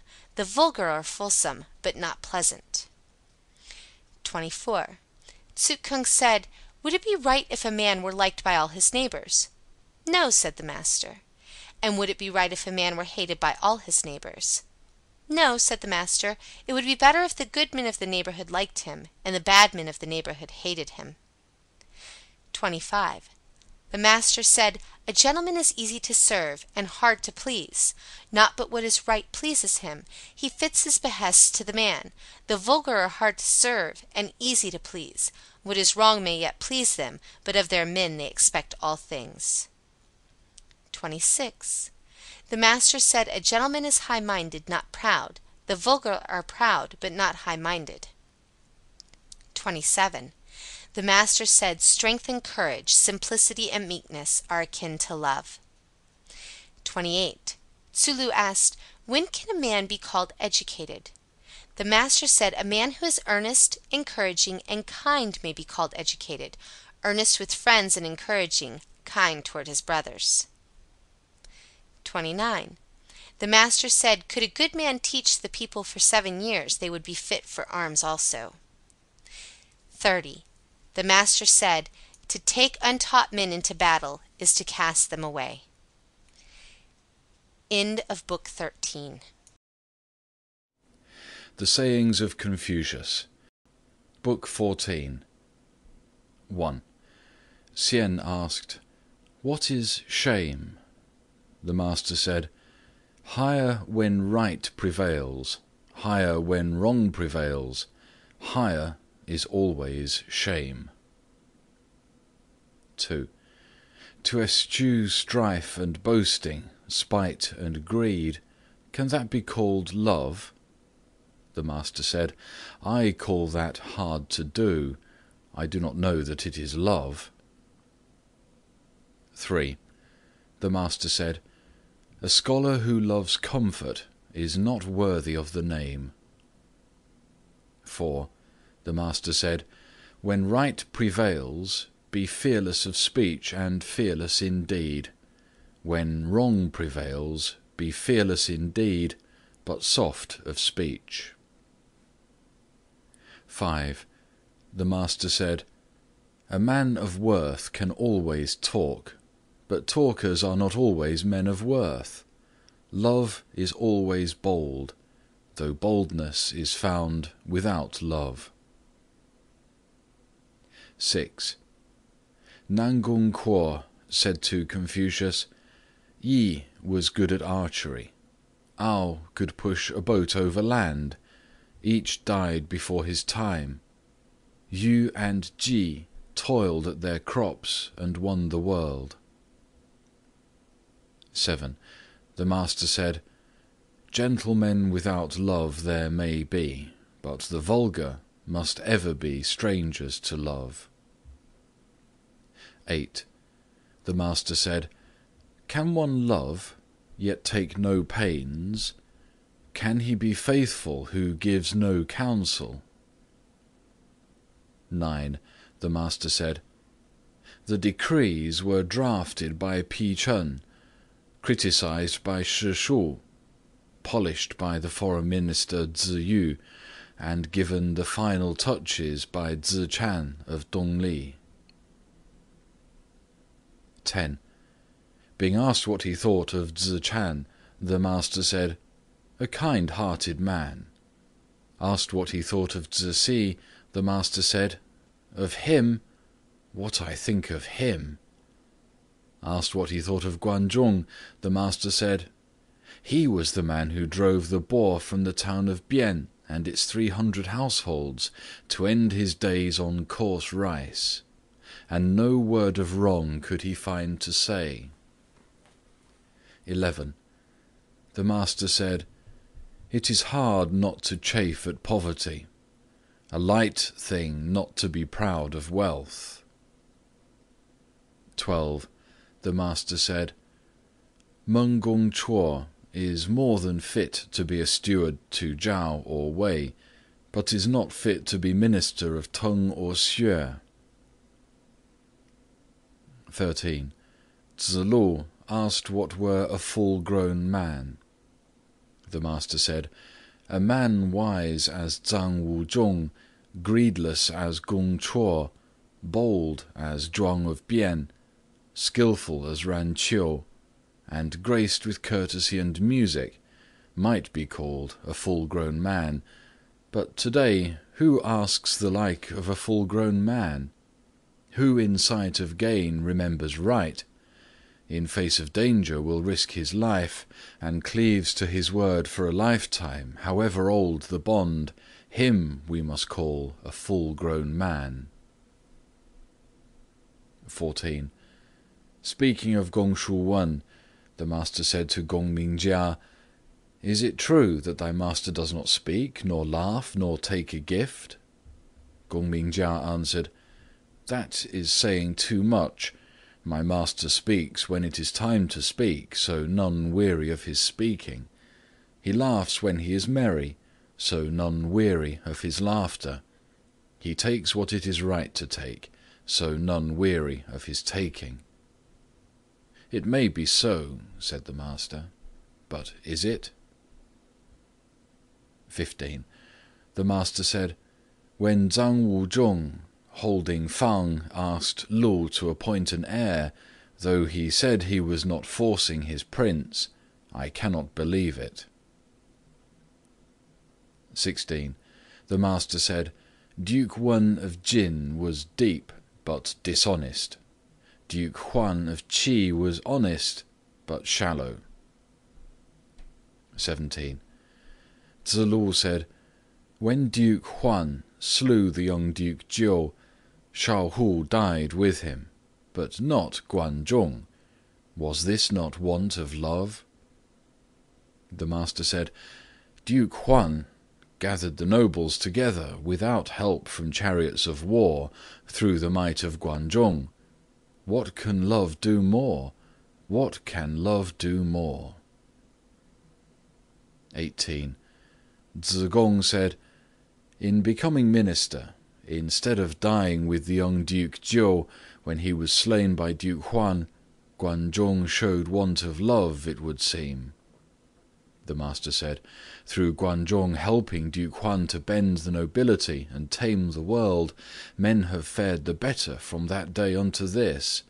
But for Guan Zhong we should wear our hair down our backs and the left arm bare. Or should he, like the ploughboy and his lass, their troth to keep, have drowned in a ditch, no man the wiser?" 19. The minister Xian, once steward to Gong Shu Wen, went to audience of the duke together with Wen. When the master heard of this, he said, "He is rightly called Wen, cultured." 20. The master spake of the wickedness of Ling, Duke of Wei. Kang said, "If that be so, how does he escape ruin?" Confucius answered, "With Zhong Shu Yu in charge of the guests, the reader Tuo in charge of the ancestral temple, and Wang Sun Jia in charge of the troops, how should he come to ruin?" 21. The master said, "If the tongue have no fear, words are hard to make good." 22. Chen Cheng murdered Duke Jian.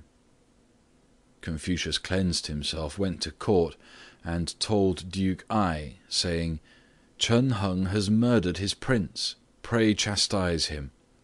The duke said, "Tell the three chiefs." Confucius said, "Following in the wake of the ministry, I dared not leave this untold. But the prince says, 'Tell the three chiefs.'" He told the three chiefs. It was vain. Confucius said, "Following in the wake of the ministry, I dared not leave this untold." 23. Tsz lu asked how to serve the king. The master said, "Never cheat him, withstand him to the face." 24. The master said, "A gentleman's life leads upward, a vulgar life leads down." 25. The master said, "Men of old learned for their own sake, the men of today learn for show."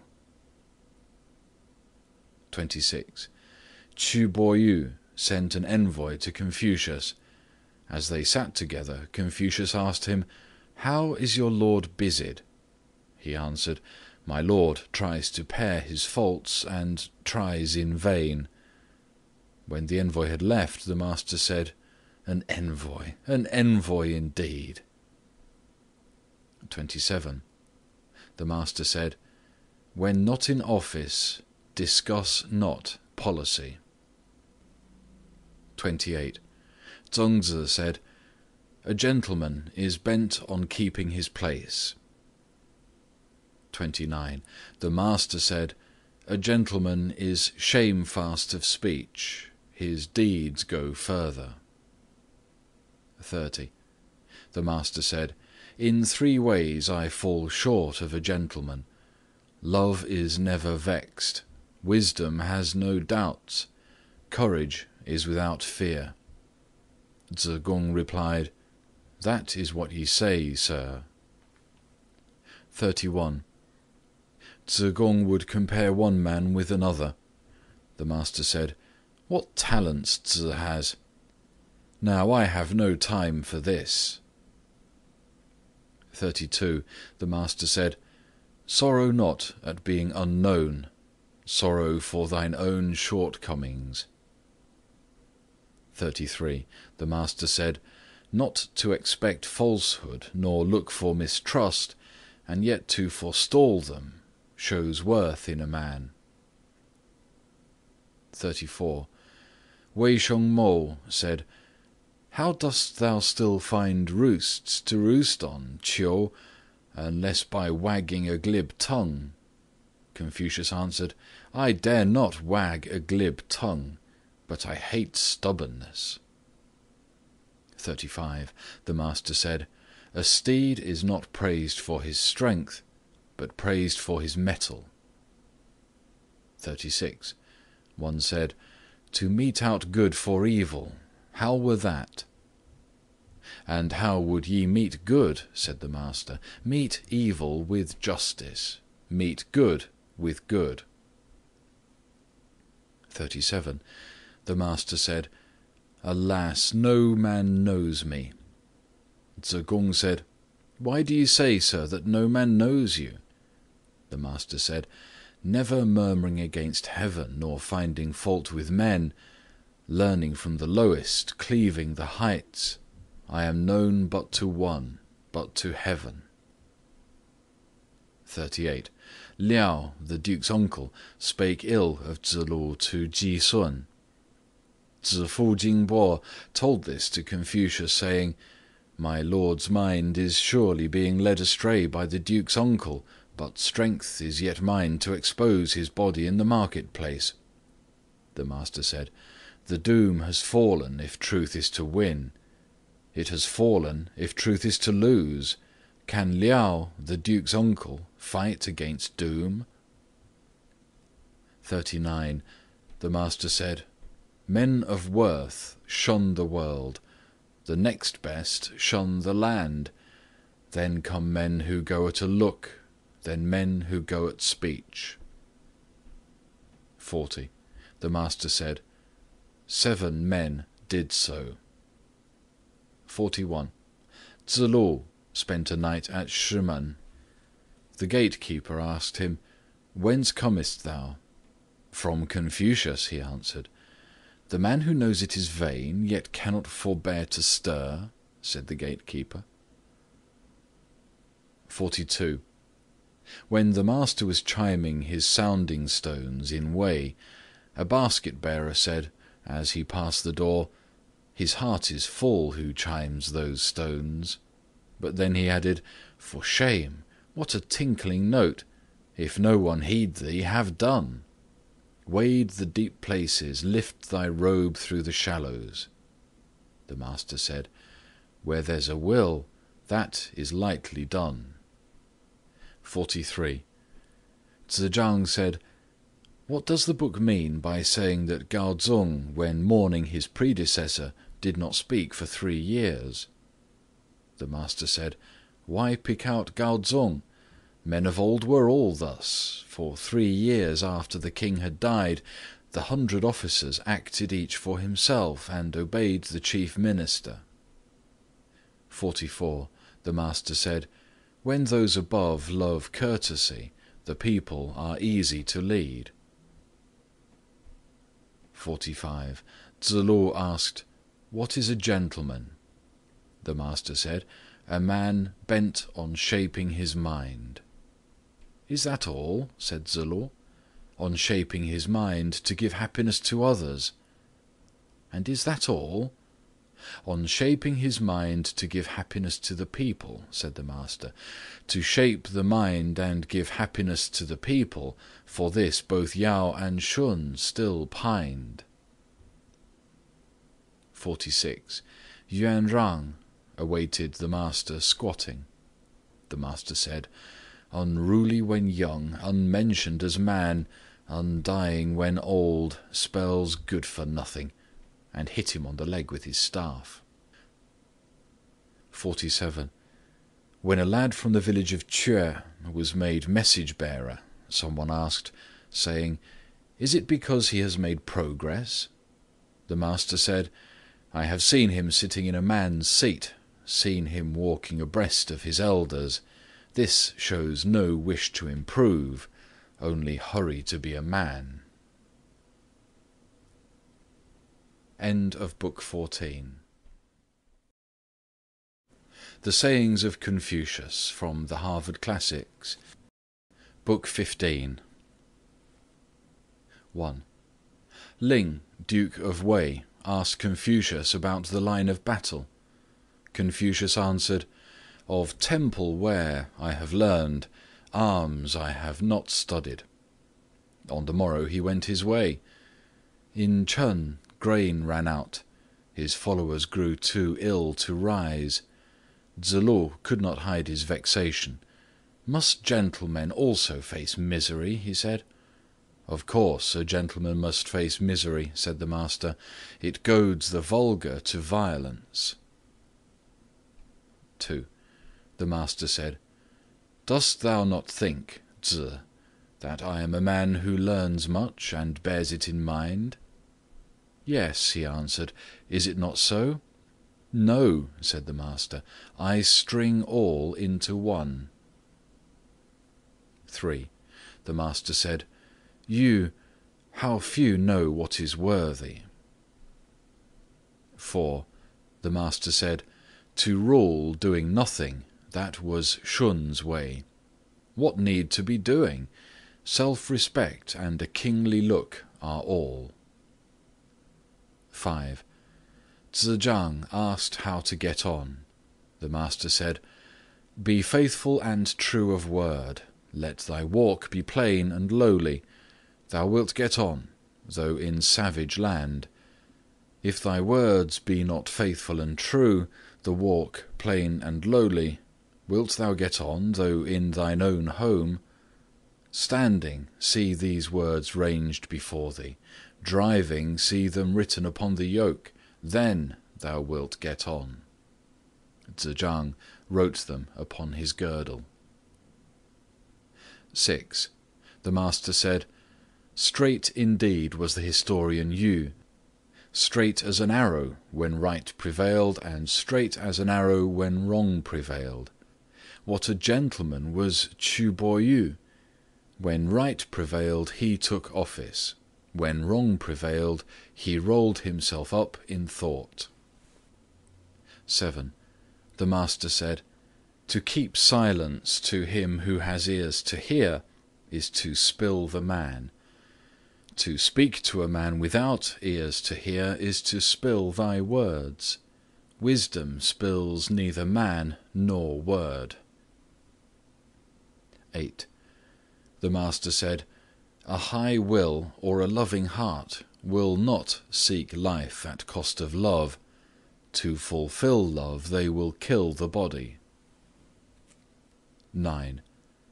Zigong asked how to practice love. The Master said, a workman bent on good work will first sharpen his tools. In the land that is thy home, serve the best men in power, and get thee friends who love. 10. Yen Yuan asked how to rule a kingdom. The Master said, follow the Xia seasons, drive in the chariot of Yin, wear the headdress of Zhou, choose for music the Shao and its dance, banish the strains of Zheng, and shun men of glib tongue, for wanton are the strains of Zheng. There is danger in a glib tongue. 11. The Master said, without thought for far-off things there will be troubles near at hand. 12. The Master said, it is finished. I have met no one who loves good as he loves women. 13. The Master said, did not Zhang Wen filch his post? He knew the worth of Liu Xiaohui and did not stand by him. 14. The Master said, by asking much of self and throwing little on others, ill feeling is put to flight. 15. The Master said, unless a man ask, will this help, will that help, I know not how to help him. 16. The Master said, when all day long there is no talk of right, and sharp moves find favour, the company is in hard case. 17. The Master said, a gentleman makes right his base, done with courtesy, spoken with deference, rounded with truth, right makes a gentleman. 18. The Master said, his unworthiness vexes a gentleman. To live unknown cannot vex him. 19. The Master said, a gentleman fears lest his name should die when life is done. 20. The Master said, a gentleman looks within, the vulgar look unto others. 21. The Master said, a gentleman is firm, not quarrelsome, a friend, not a partisan. 22. The Master said, a gentleman does not raise a man for his words, nor scorn what is said for the speaker. 23. Zigong asked, can one word cover the whole duty of man? The Master said, fellow feeling, perhaps. Do not do unto others what thou wouldst not they should do unto thee. 24. The Master said, of the men that I meet, whom do I decry? Whom do I flatter? Or if I flatter, it is after trial. Because of this people 3 lines of kings followed the straight road. 25. The Master said, even in my time an historian would leave a blank in his text. An owner of a horse would lend him to others to ride. Today it is so no more. 26. The Master said, honeyed words confound goodness. Impatience of trifles confounds great projects. 27. The Master said, the hatred of the many calls for search. The favour of the many calls for search. 28.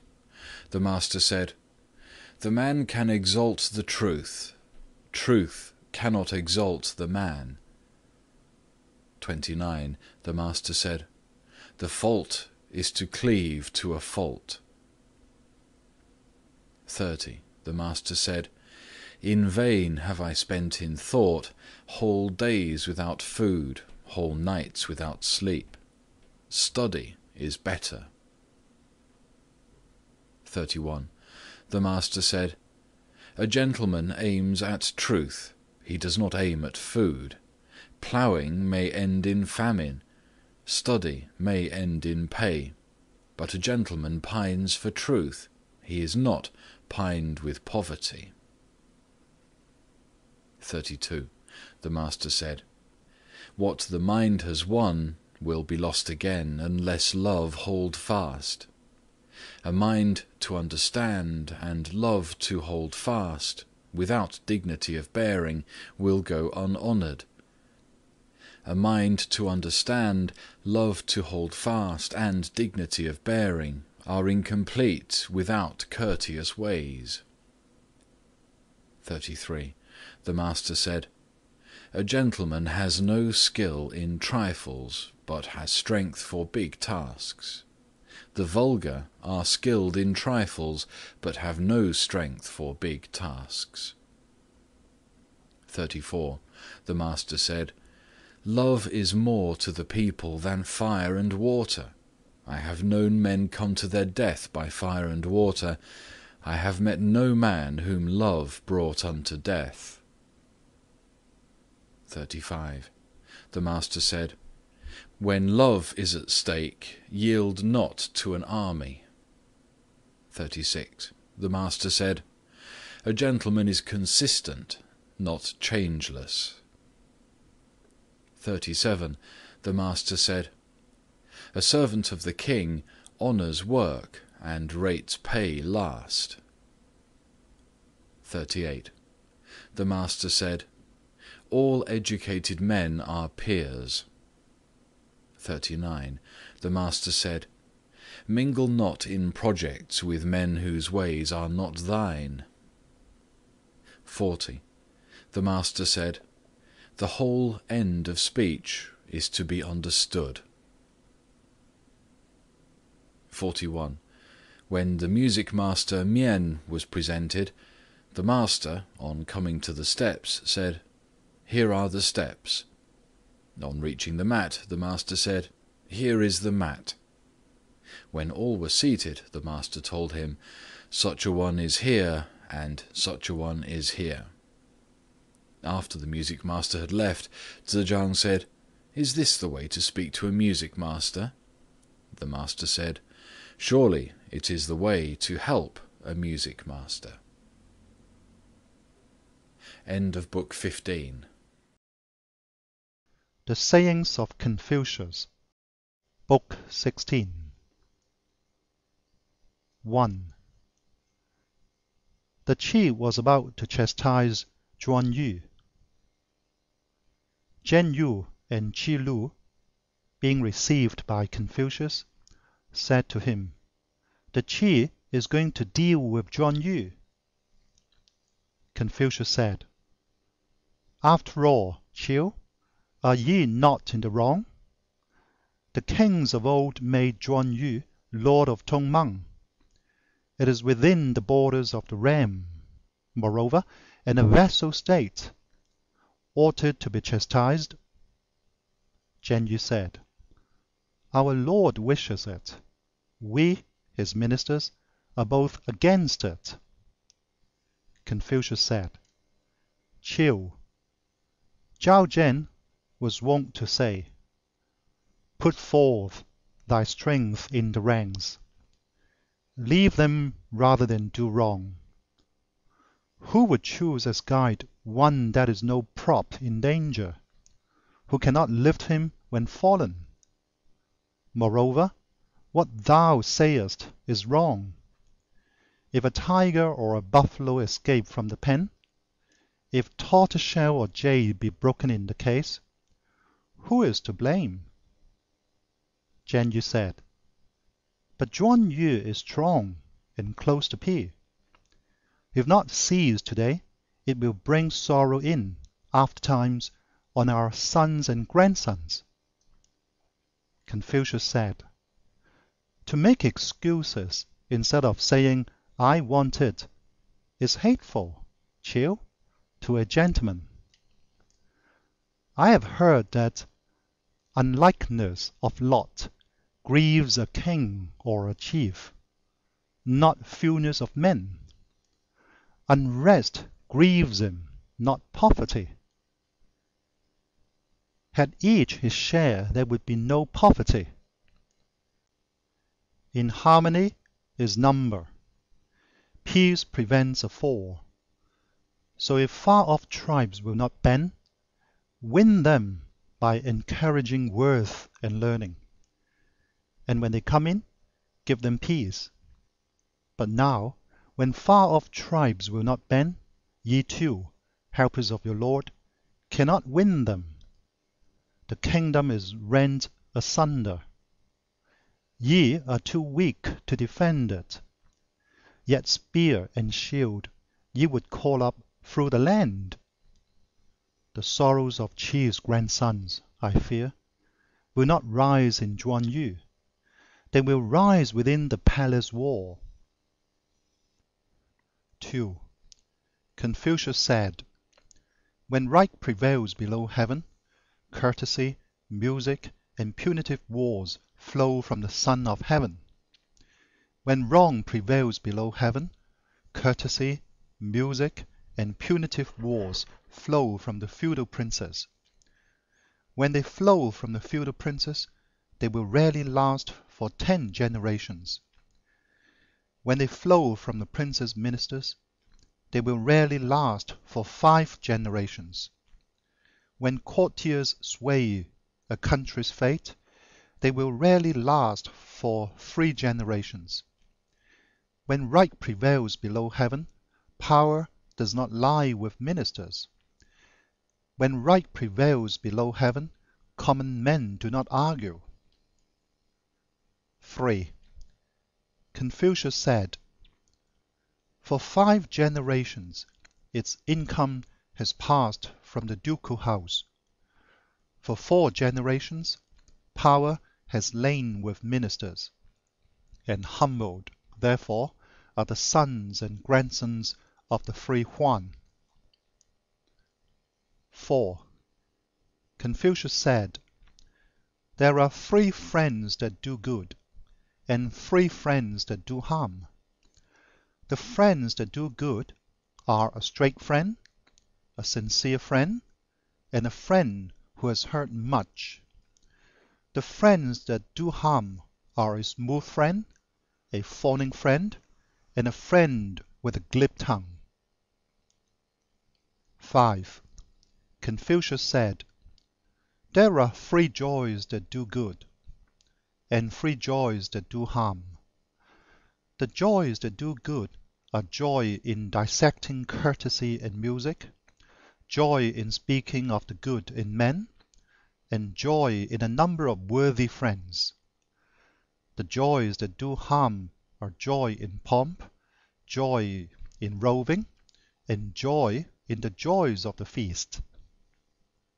6. Confucius said, "Men who wait upon princes fall into 3 mistakes. To speak before the time has come is rashness. Not to speak when the time has come is secrecy. To speak heedless of looks is blindness." 7. Confucius said, "A gentleman has 3 things to guard against. In the days of thy youth, ere thy strength is steady, beware of lust. When manhood is reached, in the fullness of strength, beware of strife. In old age, when thy strength is broken, beware of greed." 8. Confucius said, "A gentleman holds 3 things in awe. He is in awe of heaven's doom, he is in awe of great men, he is awed by the speech of the holy. The vulgar are blind to doom, and hold it not in awe. They are saucy towards the great, and of the speech of the holy they make their game. 9. Confucius said, "The best men are born wise. Next come those who grow wise by learning, then, learned, narrow minds. Narrow minds without learning are the lowest of the people." 10. Confucius said, "A gentleman has 9 aims: to see clearly, to understand what he hears, to be warm in manner, dignified in bearing, faithful of speech, painstaking at work, to ask when in doubt, in anger to think of difficulties, in sight of gain to remember right." 11. Confucius said, "In sight of good to be filled with longing, to regard evil as scalding to the touch. I have met such men, I have heard such words." 12. To dwell apart and search the will, to unriddle truth by righteous life. I have heard these words, but met no such men. 13. Cheng, Duke of Qi, had 1,000 teams of horses, but the people, on his death day, found naught in him to praise. Po Yi and Shu Qi starved at the foot of Shouyang, and men today still sung their praises. 14. Is not this the clue to that? 15. Chan Kang asked Po Yu, "Apart from us, have ye heard aught, sir?" He answered, "No. Once, as I sped across the hall, where my father stood alone, he said to me, 'Dost thou study poetry?' I answered, 'No.' 'Who does not study poetry,' he said, 'has no holds on words.' I withdrew and studied poetry. Another day, as I sped across the hall, where he stood alone, he said to me, 'Dost thou study courtesy?' I answered, 'No.' 'Who does not study courtesy,' he said, 'loses all foothold.' I withdrew and studied courtesy. These 2 things I have heard." Chan Kang withdrew and cried gladly, "I asked 1 thing and get 3. I hear of poetry, I hear of courtesy, and I hear, too, that a gentleman keeps aloof from his son." 16. A king speaks of his wife as "my lady." She calls herself handmaid. Her subjects call her "our royal lady." Speaking to foreigners, they say "our little queen." Foreigners also call her the royal lady. End of Book 16. The Sayings of Confucius, Book 17. 1. Yang Ho wished to see Confucius. Confucius did not visit him. He sent Confucius a sucking pig. Confucius chose a time when he was out, and went to thank him. They met on the road. He said to Confucius, "Come, let us speak together. To cherish a gem and undo the kingdom, is that love?" "It is not," said Confucius. To be fond of power and let each chance of office slip, is that wisdom? "It is not," said Confucius. The days and months glide by, the years do not tarry for us. "True," said Confucius. I must take office. 2. The master said, Men are near to each other at birth. The lives they lead asunder them. 3. The master said, Only the wisest and the stupidest of men never change. 4. As the master drew near to Wuchang, he heard sounds of lute and song. Why use an ox knife to kill a fowl? Said the master, with a pleased smile. Zhu Yu answered, Master, I have heard you say of yore, a gentleman who has conned the truth will love mankind. Poor folk who have conned the truth are easy to rule. My boys, said the master, Yen is right. I spake before in play. 5. Gongshan Fuzhao held Pi in rebellion. He summoned the master, who fain would have gone. Zhu said in displeasure, This cannot be. Why must ye go to Gongshan?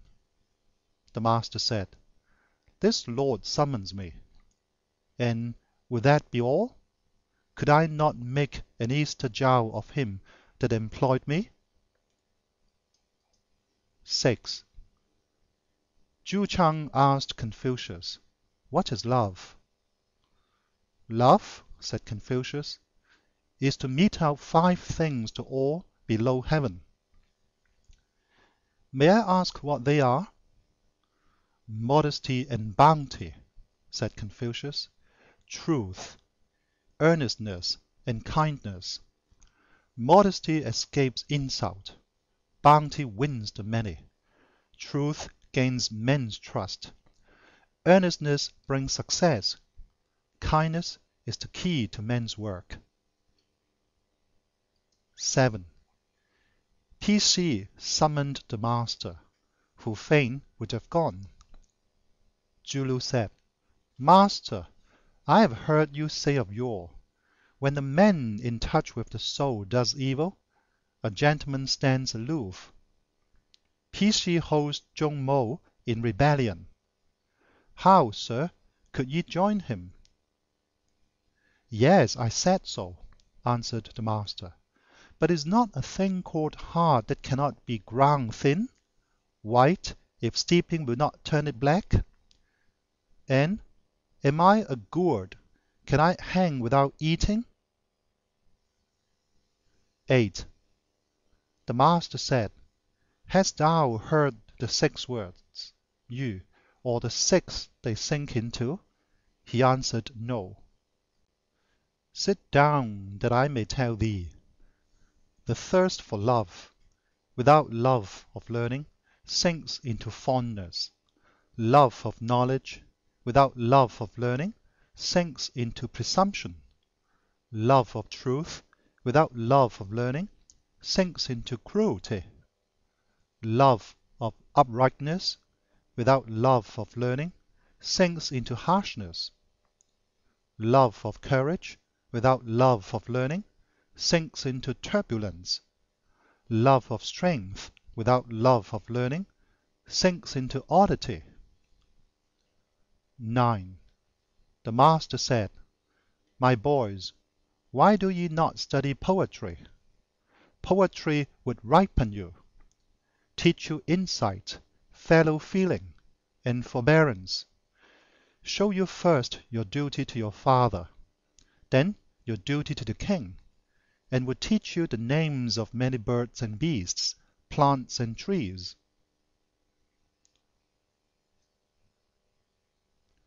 10.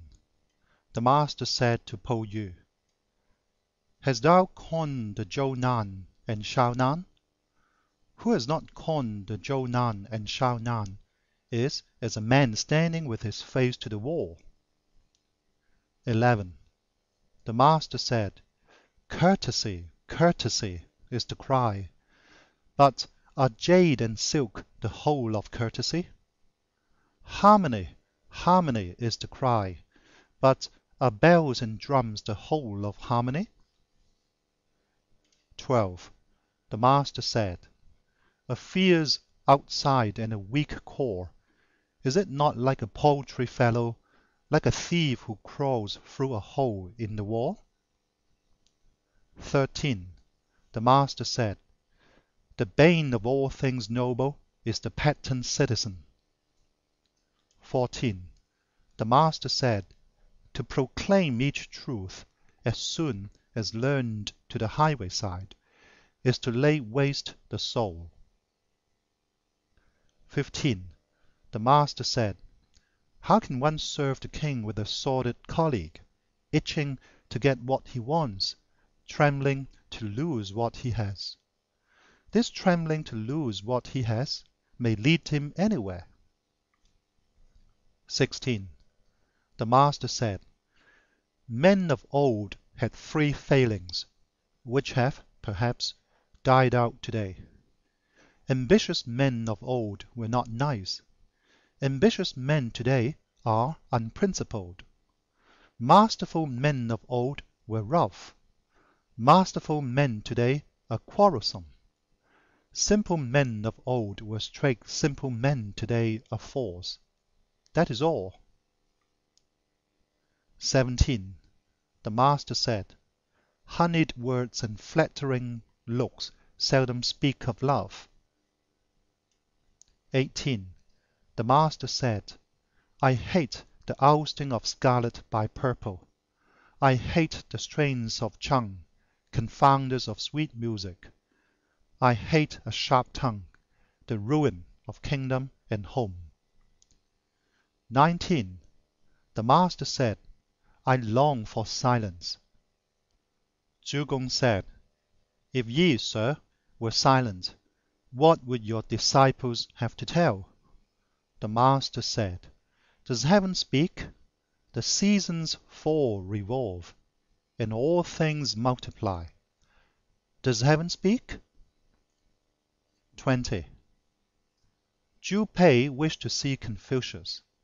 Confucius excused himself on the plea of sickness. As the messenger went out, Confucius took a lute and sang to it, so that he should hear. 21. Zai Wo asked about the 3 years' mourning. He thought 1 enough.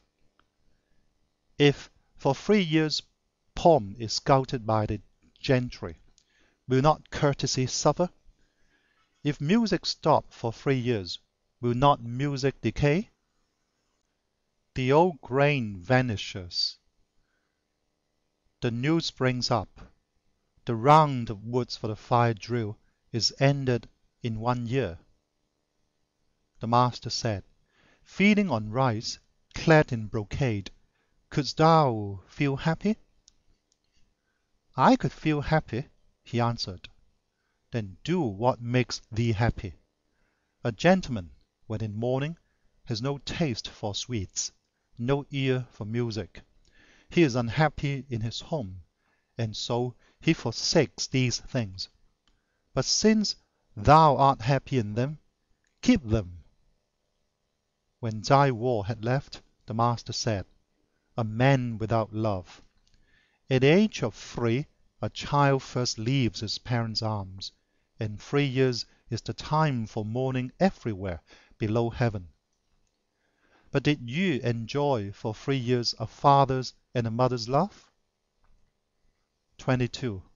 The master said, "Bad it is when a man eats his fill all day, and has naught to task the mind. Could he not play at checkers? Even that were better." 23. Zulu said, "Does a gentleman honor courage?" The master said, "Right comes first for a gentleman. Courage without sense of right makes rebels of the great and robbers of the poor." 24. Zhuge said, "Does a gentleman also hate?" "He does," said the master. "He hates the sounding of evil deeds. He hates men of low estate who slander their betters. He hates courage without courtesy. He hates staring matched with blindness. And Chu, he added, dost thou hate too?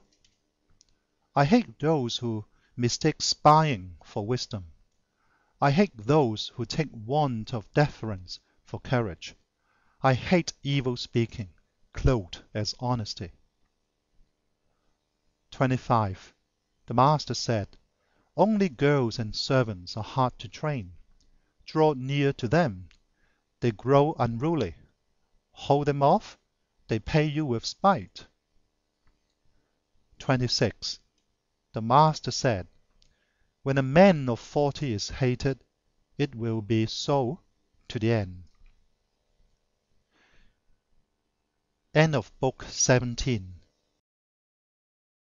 The Sayings of Confucius, Book 18. 1. The Lord of Wei went into exile. The Lord of Qi became a slave. Pecan died for his reproofs. Confucius said, in 3 of the yin there was love. 2. When Liu Xiahui was judge, he was thrice dismissed. Men said, why not leave, sir? He answered, whither could I go and not be thrice dismissed for upright service?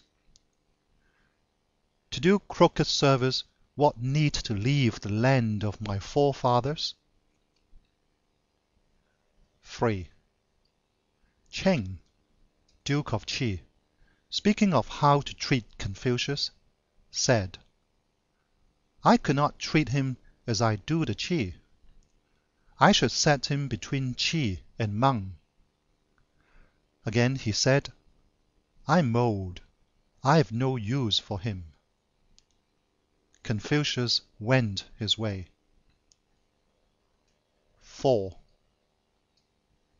Qi Huan accepted the gift of singing girls from the men of Qi. For 3 days no court was held. Confucius went his way. 5. Qie Yu, the mad head of Chu, as he passed Confucius, sang, Phoenix, bright Phoenix, thy glory is ended. Think of the future. The past can't be mended. Up and away. The court is today, with danger attended. Confucius alighted, and fain would have spoken with him. But hurriedly he made off. No speech was to be had of him. 6. Chang Ju and Qian Yi were working together in the fields. Confucius, as he passed by, sent Tzu Lu to ask after a ford. Chang Ju said, Who is that holding the reins? Kong Chiu, answered Tzu Lu. What? Kong Chiu of Lu? The same, said Tzu Lu. He knows the ford, said Chang Ju. Tzu Lu asked Qian Yi, Who are ye, sir? He answered, I'm Chung Yu, the disciple of Kong Chiu of Lu? Yes, said Tzu Lu. The world is one seething torrent, answered Qian Yi. What man can guide it? Were it not better to choose a master who flees the world than a master who flees this man and that man? And he went on hoeing without stop. Tzu Lu went back and told the master, whose face fell. Can I herd with birds and beasts? He said. Whom but these men can I choose as fellows? And if all were right with the world, I should have no call to set it straight. 7. Tzu Lu, having fallen behind, met an old man bearing a basket on his staff. Zulu asked him, "Have you seen the master, sir?" The old man answered, "Thou dost not toil with my limbs, nor canst thou tell one grain from another. Who is thy master?" And planting his staff in the ground, he began weeding. Zulu bowed and stood before him. He kept Zulu for the night, killed a fowl, prepared millet, feasted him, and presented his 2 sons. On the morrow, Zulu went to the master and told what had happened. The master said, "He is in hiding." He sent Zulu back to see him, but when he reached the house, the man had left. Zulu said, "Not to take office is wrong. If the ties of old and young are binding, why should the claim of king on minister be set aside?" Wishing to keep his person clean, he flouts a foremost duty. A gentleman takes office at the call of right, aware though he be that the cause is lost. 8. Po Yi, Shu Qi, Yu Zhong, Yi Yi, Zhu Chang, Liu Xiahui, and Shao Lian wire men who fled the world. The master said, Po Yi and Shu Qi will not bend the will or shame the body.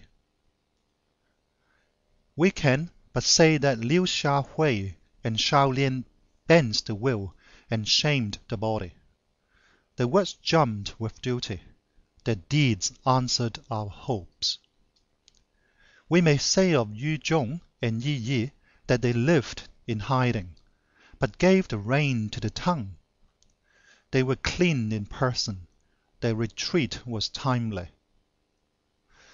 But I'm unlike all of these. I know not must or must not. 9. Qi, the chief musical conductor, went to Qi. Kan, the conductor at the second meal, went to Chu. Liao, the conductor at the third meal, went to Chai. Xue, the conductor at the fourth meal, went to Qin. The drum master Fang Shu crossed the river. The tambourine master Wu crossed the Han. Yang, the assistant bandmaster, and Xiang, who played the sounding stones, crossed the sea. 10. The Duke of Zhao said to the Duke of Lu, "A prince does not forsake kinsmen, nor offend great vassals by neglect. He will not discard an old servant, unless he have big cause. He asks perfection of no man." 11. Zhao had 8 officers, Po Ta and Po Kou, Zhong Tu and Zhong Hu, Shu Ye and Shu Xia, Qi Sui and Qi Kwa. End of Book 18. The Sayings of Confucius from the Harvard Classics, edited by Charles W. Eliot. Book 19. 1. Tzu said, "The scholar who in danger will stake his life, who in sight of gain remembers right, who is lowly in heart at worship, and sad at heart when mourning, may pass muster." 2. Tzu said, "Goodness blindly clutched, faith that lacks simplicity, can they be said to be, or said not to be?" 3. The disciples of Tzu asked Tzu about friendship. Tzu said, "What does Tzu say?" They answered, Zixia says, cling to worthy friends, push the unworthy away. Zizhang said, I was taught otherwise.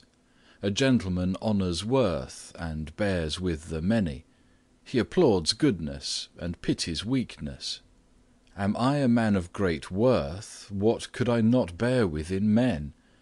Am I a man without worth? Men will push me away. Why should I push others away? 4.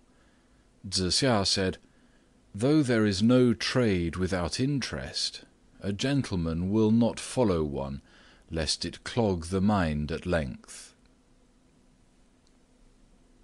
5. Zixia said, who recalls each day what fails him, who each month forgets nothing won, he may indeed be called fond of learning. 6. Zixia said, through wide learning and singleness of aim, through keen questions and searchings of heart, we come to love. 7. Zixia said, to learn their trade, apprentices work in a shop. By study, a gentleman reaches the truth. 8. Zixia said, the vulgar always gloss their faults. 9. Zixia said, a gentleman alters thrice. Seen from afar he looks stern. As we draw near he thaws, but the sound of his words is sharp. 10. Zixia said, a gentleman lays no burdens on the people until they have learned to trust him. Unless they trusted him, they would think him cruel. Until he is trusted, he does not reprove. Unless he were trusted, it would seem fault-finding. 11. Zixia said, if we keep within the bounds of honor, we may step to and fro through propriety. 12. Ziyou said, the disciples, the boys of Zixia, can sprinkle and sweep the floor, answer when spoken to, and enter or leave a room, but what can come of branches without root? When Zixia heard this, he said, Yen You is wrong. In training a gentleman, because we teach one thing first, shall we flag before reaching the next? Thus plants and trees vary in size. Should a gentleman's training bewilder him? To absorb it first and last, none but the holy are fit. 13. Zixia said, crown servants should use their spare strength for study. A scholar with his spare strength should serve the crown. 14.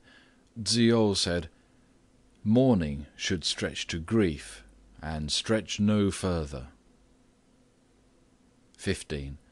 Ziyou said, my friend Zhang can do things that are hard, but he is void of love. 16. Zhengzi said, so magnificent is Zhang that to do as love bids is hard when at his side. 17. Zhengzi said, I have heard the Master say, man never shows what is in him unless when mourning one near to him. 18. Zhengzi said, I have heard the Master say, in all else we may rival the piety of Meng Zhuang, but in not changing his father's ministers or his father's rule, he is hard to rival. 19. The Meng made Yang Fu criminal judge, who asked Zhengzi about his duties. Zhengzi said, the gentry have lost their way, and the people long been distraught. When thou dost get at the heart of a crime, be moved to pity, not puffed with joy. 20. Zigong said, the wickedness of Zhou was not so great. Thus let princes beware of living in a sink where the filth of the world all streams together. 21. Tsze-kung said, "The faults of a prince are like the darkening of sun or moon. The fault is seen of all, and when he breaks free, all men admire." 22. Gong Sun Chao of Wei asked Tsze-kung, "Where did Zhong Ni get his learning?" Tsze-kung said, "The law of Wen and Wu has not fallen into ruin, but lives in men. The big in big men, the small in small men.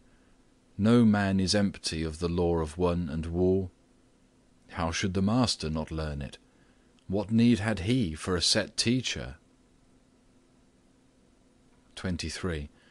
Shu Sun Wu Shu, talking to some lords at court, said, "Tsze-kung is a greater man than Zhong Ni."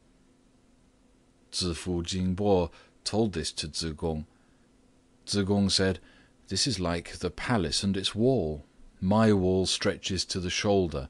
Peeping over, one sees the goodly home within. The master's wall is many fathoms high.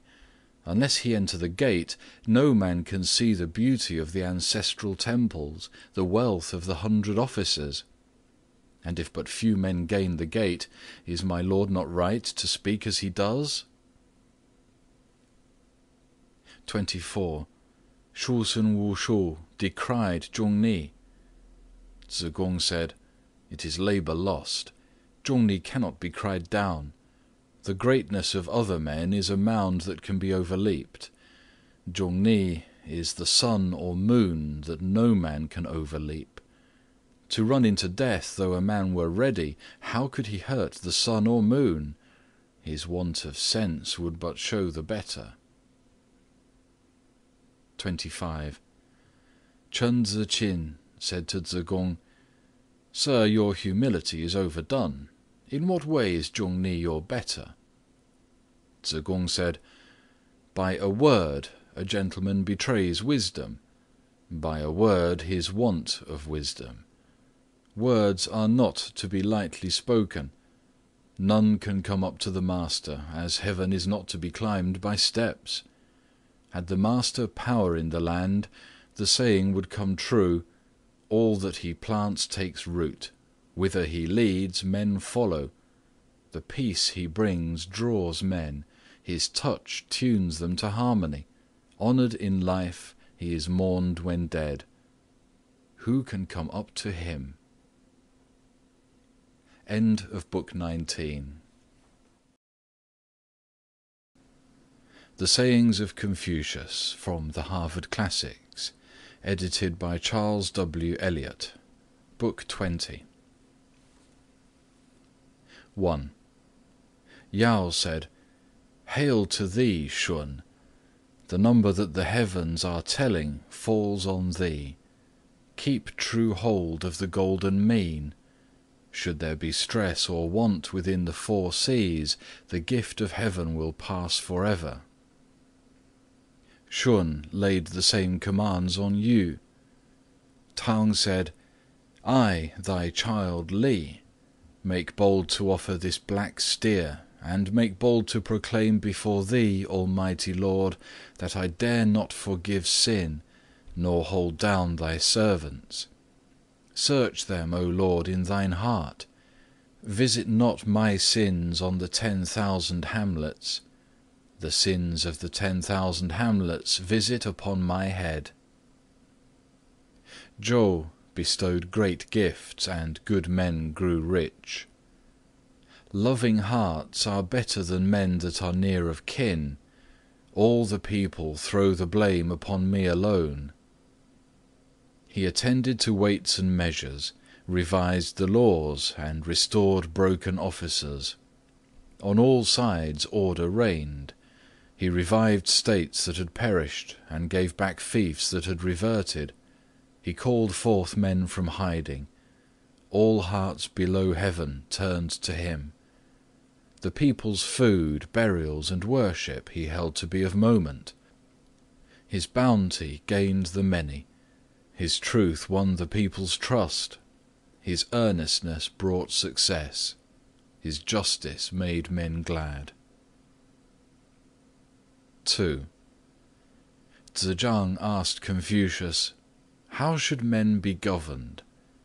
The master said, "He who would govern men must honor the 5 graces, spurn the 4 vices." Tsze-chang said, "What are the 5 graces?" The master said, "A gentleman is kind but not wasteful. He burdens but does not embitter. He is covetous, not sordid. High-minded, not proud. He inspires awe and not fear." Tsze-chang said, "What is meant by kindness without waste?" The master said, "To further what furthers the people. Is not that kindness without waste? If burdens be sorted to strength, who will grumble? To covet love and win love, is that sordid? Few or many, small or great, all is one to a gentleman. He dare not slight any man. Is not this to be high-minded and not proud? A gentleman straightens his robe and settles his face. He is stern, and men look up to him with dread. Is not this to inspire awe and not fear?" Tsze-chang said, "What are the 4 vices?" The master said, "To leave untaught and then kill is cruelty. To ask full tale without warning is tyranny. To give careless orders and be strict when the day comes is robbery. To be stingy in rewarding men is littleness." 3. The master said, "A man who is blind to doom can be no gentleman. Without a knowledge of courtesy we must want foothold. Without a knowledge of words there is no understanding men." End of Book 20 and end of The Sayings of Confucius from the Harvard Classics, edited by Charles W. Eliot.